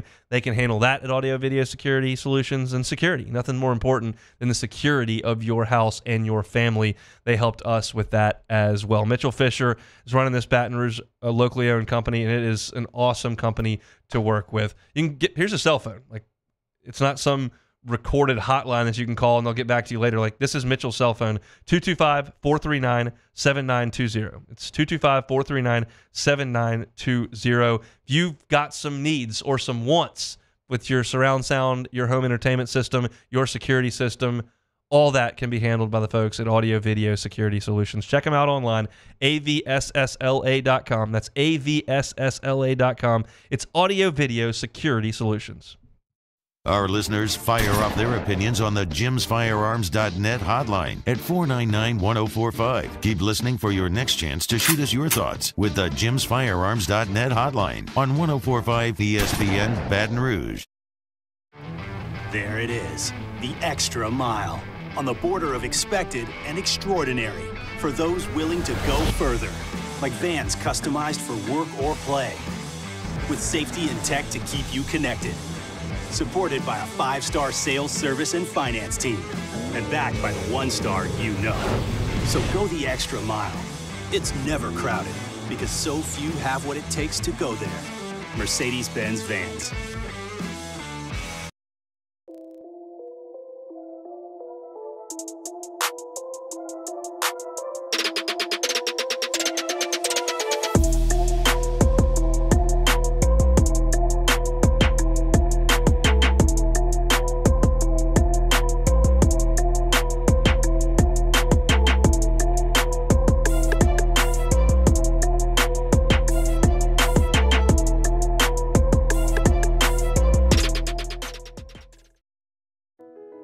I've been doing business with Luba for 25 years. They're dependable, trustworthy. It's just the attention to detail with our clients. Our folks have years and years of experience. They're highly trained professionals. But many companies have that asset. What I'd like to think makes Luba a bit different is that we use those talents in a way that truly is dedicated to serving the needs of the folks who depend on us. Dylan Cruz here to tell you about Six Rings Baseball and Softball Camp. If you live on the North Shore and play ball, go to Six Rings Camps with former LSU assistant coach Dan Canaveri. His knowledge is second to none, and your child will improve and have fun doing it. Camps were held at Coquille Park and Six Rings Academy in Covington with 4 sessions over the summer. Full day and morning only sessions are available from ages 7 to 13. Go to sixringsbaseball.com or call 985-206-9096. Learn the game to love the game. Breck teamed up to reimagine your parks, and you imagined big. With your help, we went to work, creating 12 beautiful community parks across the parish. A family-sized water park, miles and miles of trails, and parks just for your dogs. There are more places to splash, to explore, to run wild, and even soar. You imagined, we delivered gold. Breck, your #1 park system in the nation. Electricity is all around us, and our families depend on it. Every day is sparked by the power of a cold drink or a warm meal, a movie night, and a comforting light at the end of a dark hallway. From sunrise to sunset, playtime to bedtime, our team is ready to take care of your electrical needs, even in the case of an after-hours emergency. On Mondays, OTB, did the Pelicans manage to get it done against the Warriors? Plus, how did LSU baseball fare in their trip to Knoxville? Give you our biggest takeaways from the LSU spring game and a brand new edition of Weekend Winners. Off the bench, 7 to 10 a.m., 104.5 ESPN.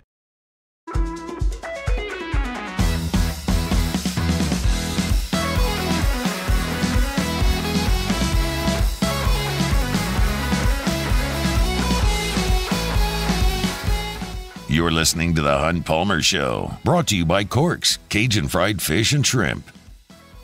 Just a matter of hours for LSU and Tennessee get underway from Lindsey Nelson Stadium up in Knoxville. Ben McKee covers the Tennessee Vols for Go Vols 24/7. We'll be there tonight and joins us now on the Jim's Firearms Hotline. Ben, thanks for a little bit of time. How are you?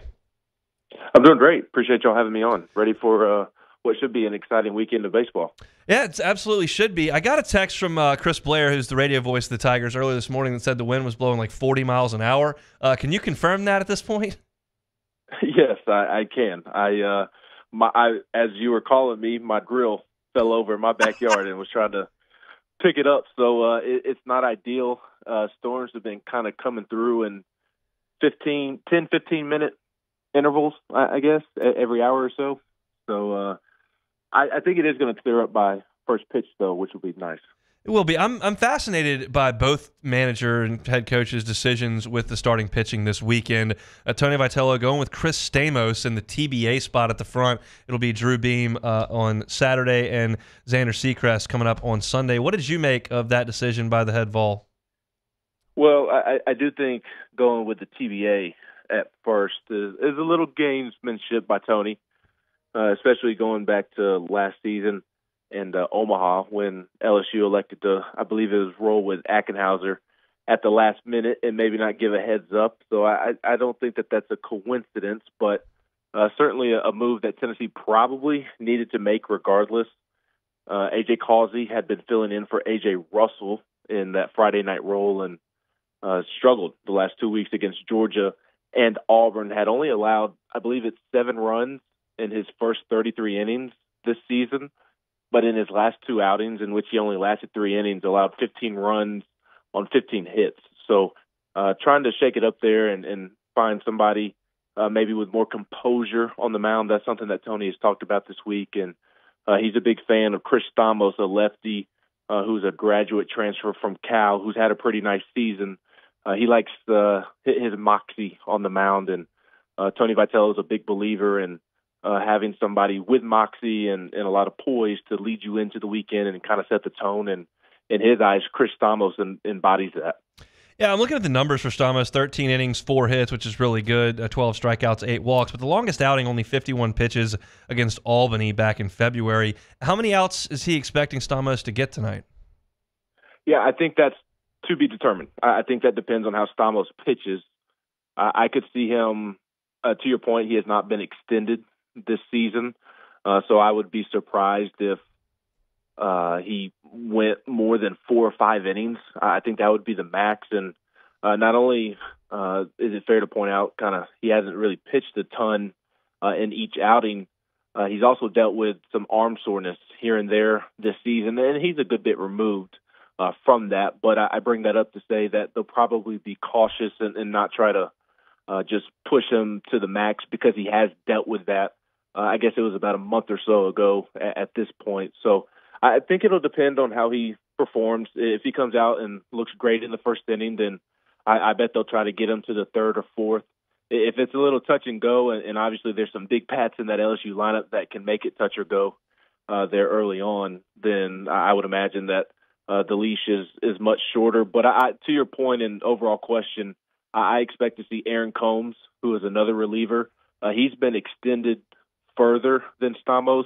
He threw about 60 to 70 pitches after Causey struggled in the start at Auburn last Friday. So I think you'll see a mix of those three, Chris Stamos, Aaron Combs, and A.J. Causey, and they'll just kind of play it by ear and roll with the hot hand, essentially. Drew Beam's coming off his best outing of the year. What was different against Auburn than some rougher outings against Georgia and Ole Miss? Yeah, pretty simple to me. I thought he pitched with more conviction, and that's something that Tony Vitello has talked about as well. Drew Beam, he doesn't have Paul Skeens level stuff in terms of having plus velocity or the nasty breaking balls. Drew Beam is great because of his command. Good luck finding anybody with better command in college baseball than Drew Beam. That is why he is a potential first-round pick, or will be at least an early pick in the upcoming draft, is because he is precise and he can paint both sides of the plate, both black sides on the rubber there. And against Auburn, when he has run into trouble, it's been because he's struggled to maintain that command, which is rare to see. But that secondary stuff that I kind of said that or referred to Paul Skeens, he doesn't have that level of secondary pitches, and I thought his secondary pitches were much better in that regard. The curveball had more bite. I thought he located it better. But what Tony Vitello and the staff loves most about Drew Beam is kind of that poise and walking around on the mound. And I know that's kind of been a common theme for me during this interview, but that is something they truly talk about all the time with Drew Beam. He was a high school quarterback. They're a big believer in his makeup, and that's why they put him in that game 2 slot to pitch on Saturdays. That way, you're either pitching for a series win or you're pitching to make sure that you avoid a series loss. And they want Drew Beam in that role because he kind of carries himself like a quarterback should, and they're a big believer in his personality and kind of leading the way for Tennessee. Yeah, I talked to him earlier in the show when looking at LSU's rotation. I think that's why they've got Luke Holman there as well. You feel a little bit better coming to the ballpark after a loss with Luke Holman on the mound if you're LSU, and certainly if you win the game, got a chance to win the series behind your ace. So it looks like kind of the similar thinking there with Tony Vitello going with Drew Beam in that spot. Offensively, I want to talk about the offense as a whole because it's just been unbelievable. But first, Billy Amick has been out for a little bit. I saw written a little bit earlier that maybe they were hoping to have him available at some point this weekend if it's just a pinch hit opportunity. What can you tell us about Billy Amick? Yeah, I think there's a good chance that he will be available. Tony Vitello talked after Tuesday's midweek win over Alabama A&M that they are hoping that he will be available, and they're feeling pretty good about him possibly being active. He had his appendix removed. I guess it'll be about 3 weeks on Monday from having it removed, and he apparently looks good defensively, and that's okay, but swinging a baseball bat apparently does not go well with having your appendix removed. So they're trying to get him in the cage and get more swings off. But I think there's a chance that you could see him this weekend for sure. I saw a tweet last week from Wes Rucker, who works with y'all, that this Tennessee offense is somehow, some way hitting home runs at a greater clip than they did 2 years ago. Is that surprising to you? Now that we're in the middle of the season, yes. Or I should say no. I got that backwards in my head. Now that we're in the middle of the season, I'm not surprised. But if you would have told me this before the season, then I would have been surprised. Yes. I didn't realize in the preseason how deep Tennessee's lineup is. I mean, this is a lineup that is deeper than the Tennessee team 2 years ago that probably should have won the national championship, the one with Drew Gilbert and Jordan Beck. And from top to bottom, that lineup was really good. A guy like Cortland Lawson, he's already up to AA with the Nationals, and Luke Lipschius, who was the all-time career home runs leader until Blake Burke passed him this past weekend. He was hitting 7th, I want to say, if I remember correctly. So that lineup was deep, but it wasn't as deep as this one. This lineup has guys sitting on the bench every night that should be playing every night, but there's only 9 spots. And most of the makeup of a lot of these guys that are in the lineup or should be in the lineup, they're power hitters. And they're not only power hitters where it's like a Joey Gallo situation to where they're hitting 200 with 30 homers. Blake Burke has developed into a terrific all-around hitter, can really beat you any way possible. Whereas this time a year ago when Tennessee went to LSU, he was swinging at anything and everything and just hoping he could make contact. Now he's spitting on pitches that he shouldn't swing at, and he's taking pitches off the plate and sending them down the left field line for a double, or he's even willing to slap it through the shortstop hole and just settle for a single. So there's a lot of that up and down the lineup, but they're certainly known for their power, and they have one of the best strength coaches in the country, I believe, in Quentin Eberhard, and Josh Elander, an assistant coach that kind of deals with the hitting. He doesn't get enough credit for the work that he does in the cage. So if you would ask me preseason, yes, it is surprising, but I didn't quite realize just how deep this lineup is, and it's kind of just all clicked. And so now as we've gotten midway through the season, I can certainly see how it's come together, because the lineup always had potential, and it just seemed to click in the best way possible. You mentioned Joey Gallo. One time LSU signee, you didn't quite make it to campus, Joey Gallo. I always think about what guys like that could have done. Mookie Betts, same deal up there in Knoxville. Those guys would have been fun to watch in college, but now earning big checks in Major League Baseball. I want to finish up with this, Ben. We appreciate your time here on this Friday. LSU's 3-9, which is not very good, and on paper not great at all. But LSU did end Tennessee's season in Omaha last year. These two teams played in a super regional 3 years ago. Is there some juice this weekend with the Vols and LSU? Well, first off, I'm glad that you have a better memory of Joey Gallo than I, because as a Yankees fan, I do not have a fond memory of Joey Gallo at all. I wasn't as bad as maybe some New Yorkers treated him, but I was happy to see him go, if I'm being completely honest. But, yeah, I do think there's a lot of juice, and I don't think Jay Johnson or Tony Vitello would ever admit it publicly, but I don't know that there's any love lost between those two.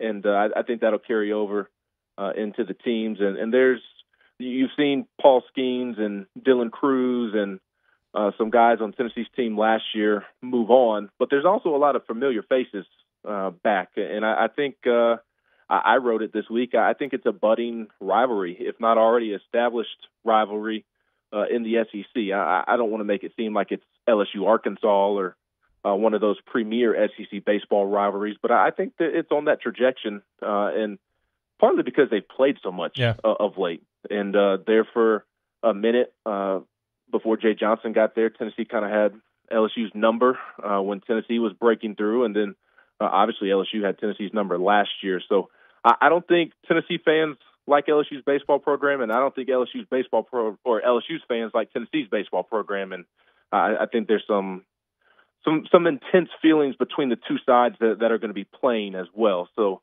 I do think it's juiced up. Tennessee has had a lot of people have been interested in this baseball team all season long, but it feels like this is the most interest in a weekend that Tennessee has had because of who is coming to town. Not only because LSU is the defending champs and everybody respects their program, but also because I think that with the way the last couple of years between the two sides have gone, I think, again, I don't know that there's a lot of love lost there. Should be a lot of fun. Enjoy the baseball, Ben. We appreciate some time on this Friday. Yeah, appreciate y'all having me on, and hope y'all have a great weekend. Sure will. He's Ben McKee, he covers Tennessee for Go Vols 24/7. He'll be at Lindsey Nelson tonight for Tigers and Vols. I'm interested in that there's no love lost there. That, to me, usually the beat writers on the team, which Ben is for Tennessee, can tell when there's a little bit of angst between one school or another. I certainly could sense that when I was covering LSU when they would play Vanderbilt. I don't know that Paul Mainieri and Tim Corbin were best buds at that point. I certainly could sense that with John Cohen and Paul Mainieri. And so I'm thinking that obviously Ben right now thinks that Tony Vitello doesn't love LSU. And he mentioned right at the top of that interview that Tennessee may have gone TBA there because LSU was late to announce Nate Ackenhausen in Omaha last year. That's probably not something Ben made up. That's probably something he heard. I'm just guessing.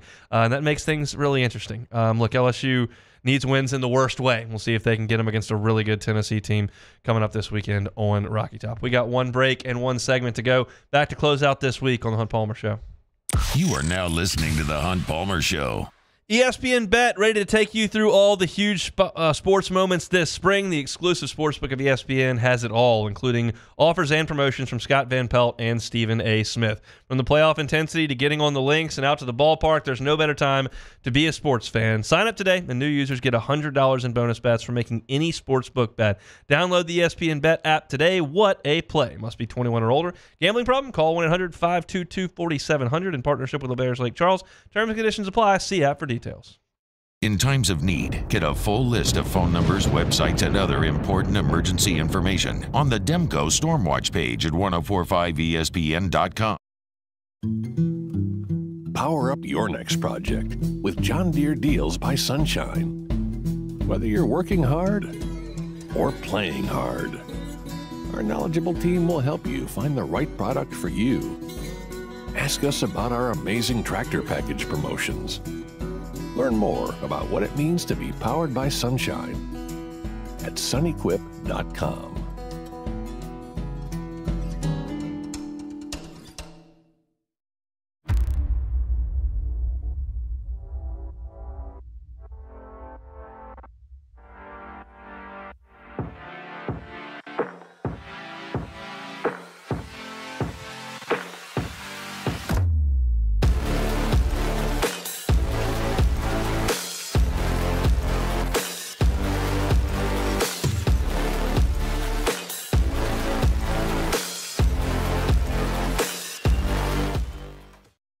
Hey, it's Matt Moscona. For years, you've heard me tell you about Insurance Network of Louisiana, helping you find better coverage for less money. But it's not just for your home and auto. They also offer commercial property. So, retail stores, professional offices like doctors, dentists, attorneys, clothing boutiques.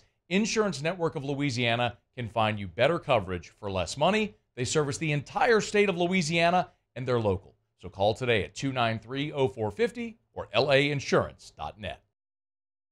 Jerry and Benny Payne began Central Plumbing Company out of their driveway in Tanglewood subdivision.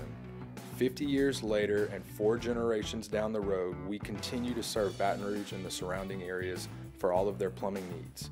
Residential, commercial, industrial, or hospitality, Central Plumbing is here 24/7, 365. We want to thank our customers, family, and friends for 50 years of success.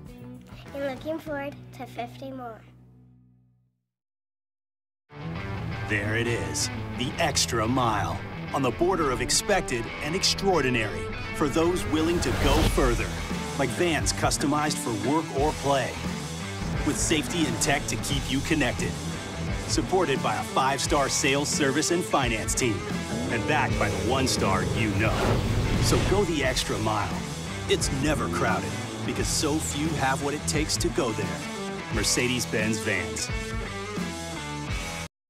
Yo, Jake here from my friends over at Community Steel Company located in Gonzales, Louisiana. The local place you can turn to for all of your metal building needs. Notice I said local, not Houston, not Dallas, not Atlanta, but right here in Gonzales. Visit them at their brand new state-of-the-art website at communitysteelco.com or pick up the phone and give them a call today to answer all of your questions on your metal buildings, roofing and sheet metal, and any Charles Handegriff, join us for the Monday edition of Live at Lunch from the Queen Casino, downtown Baton Rouge. We'll take a look back at the Masters and LSU's 3-game set with Tennessee. Live at Lunch, 11 a.m. Monday on 104.5 ESPN Baton Rouge.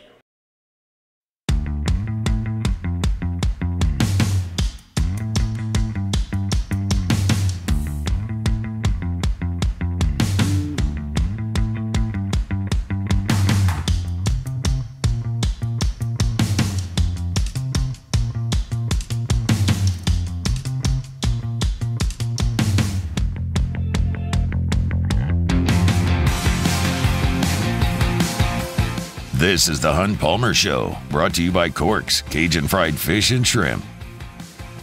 Interesting matchup, LSU and Tennessee this weekend. Very much unlike anything that LSU has seen to this point, because Florida is a mess on the mound at this point. They do hit a lot of home runs, but they're a mess.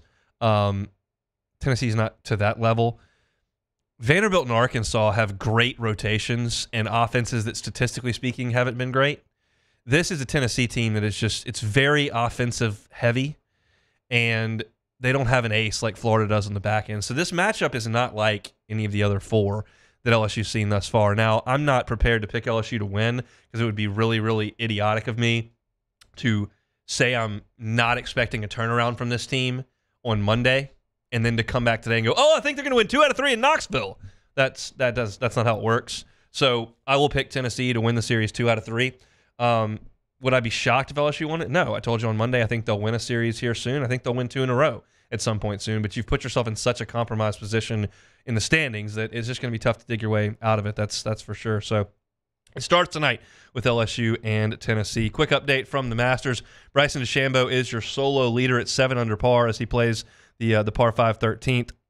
Max Homa playing 18, one shot back at 6 under. Scotty Scheffler also 6 under. Scotty birdied number 2, but gave that shot back on number 5. Danny Willett, former champion at 4 under par, joined by Ryan Fox. Cam Davis is at 3 under par. So is Lucas Oberg and Patrick Cantley. Right now, the top of the leaderboard, Bryson DeChambeau, Max Homa, and Scotty Scheffler as they play on in Augusta. All right, Beck, let's close out the week with a little take it or leave it. All right, first one here. 58-year-old Vijay Singh is in at 4 over and will likely make the cut wearing what looks like to be Skechers. Take it or leave it. Gonna leave it. I don't need hoodies on the golf course. I don't need Skechers on the golf course. Let's just put on. Okay, but Hunt, look. He's 58 years old. Look, I'm an old man. You're not an old man. It's not going to change. I'm not going to think of it any differently. I don't like the clip art crew from Liv out there looking ridiculous. I don't need VJ in 7 different colored tennis shoes. I don't need hoodies. I need people to look like they're playing in a golf tournament. It's just the way it should be. It's Augusta. The golf elitist. You want to head out there to Webble Beach and hack it around in a hoodie and some Skechers? I love that. That's great use of your Saturday. You want to play at Augusta in the Masters? Let's put some clothes on. All right, next one here. Diamondbacks pitcher Jordan Montgomery is leaving Scott Boras and is going to be signing with he's going to be signing with Wasserman's Joel Wolfe and Nick Shannock, sources told ESPN. Montgomery was one of the Boras 4, along with Matt Chapman, Cody Bellinger, and Blake Snell, who waited late into the offseason to sign, and all of them wound up with deals below pre-free agency projections. Montgomery will not be the last to drop Scott. Take it or leave it. We'll take that. Just statistically speaking, somebody will probably leave. But yeah, I mean, it's interesting, and the Players Union is going to have some negotiating to do because MLB ownership and executives have determined that handing out 7-8-year contracts on the whole is a bad idea.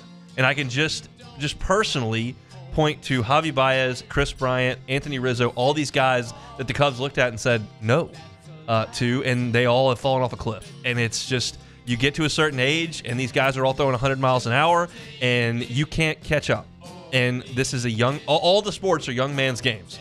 You take out Tom Brady and LeBron James and there's some of these guys who are just ridiculous, and the vast majority of the people who are good in all these sports professionally are 24, 25 years old. We were just talking about PGA Tour golf, talking about like the 90s. You were looking at 43-year-old Tom Kite and all these guys contending every single week. Now you turn on the Masters and everybody that's good is 24. It's amazing. Now, Max Homa and DeChambeau are a little bit older than that, but Scotty's in his mid-20s. Hogard, Willix, Fox, Davis, Ober's in his early 20s. Like, Morikawa's real young, just out of college. Like, that's what sports is. So they're not going to give 31-year-olds 4-year deals for $80-something million. They're not going to do it. There's too much proof that says it's bad. So you're earning potential, and you're when they're paying you for your best play is in your early 20s when you're on rookie contracts. So it's just it's something that's going to have to work itself out with the market. But Scott Boras tried to play chicken, and everybody lost. All right, last one here. The Pels will clinch the 6th seed this weekend and avoid the play-in. Take it or leave it. Well, they're not playing at home right now, so I'll take it. Now they got to come home. And they got to play one more home game, but I will take the Pels. You'll see them Sunday in the afternoon against the Lakers to kind of finish things up. But, yeah, I think the Pels are in a good spot. I think they're going to avoid the play-in, and I think that's a step forward for the organization. I think that they've had a good year. They've stayed relatively healthy. We'll see if B.I. can come back. But I'd love it if this area of the state got fired up for a playoff series here coming up next week. So we'll certainly hope for that. That's it for Take It or Leave It. All right, one for you, Beck. Who you got to win the Masters tournament? How can you not choose Scotty Scheffler? You would choose Scotty Scheffler. Yeah. Well, what if I gave you Scotty Scheffler or the field?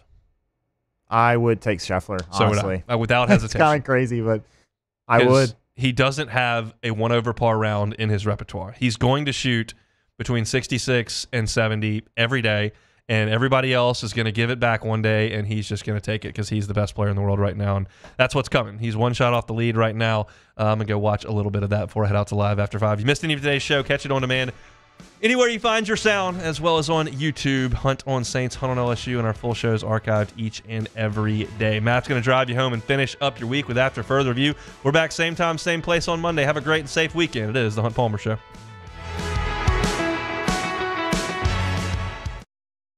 The Windsor Senior Living Community in Mandeville, Louisiana is a beautiful, vibrant apartment community geared toward seniors.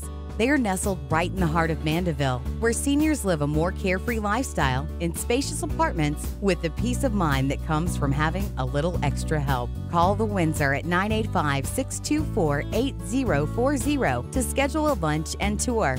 Come see how the Windsor can be your passport to peace of mind.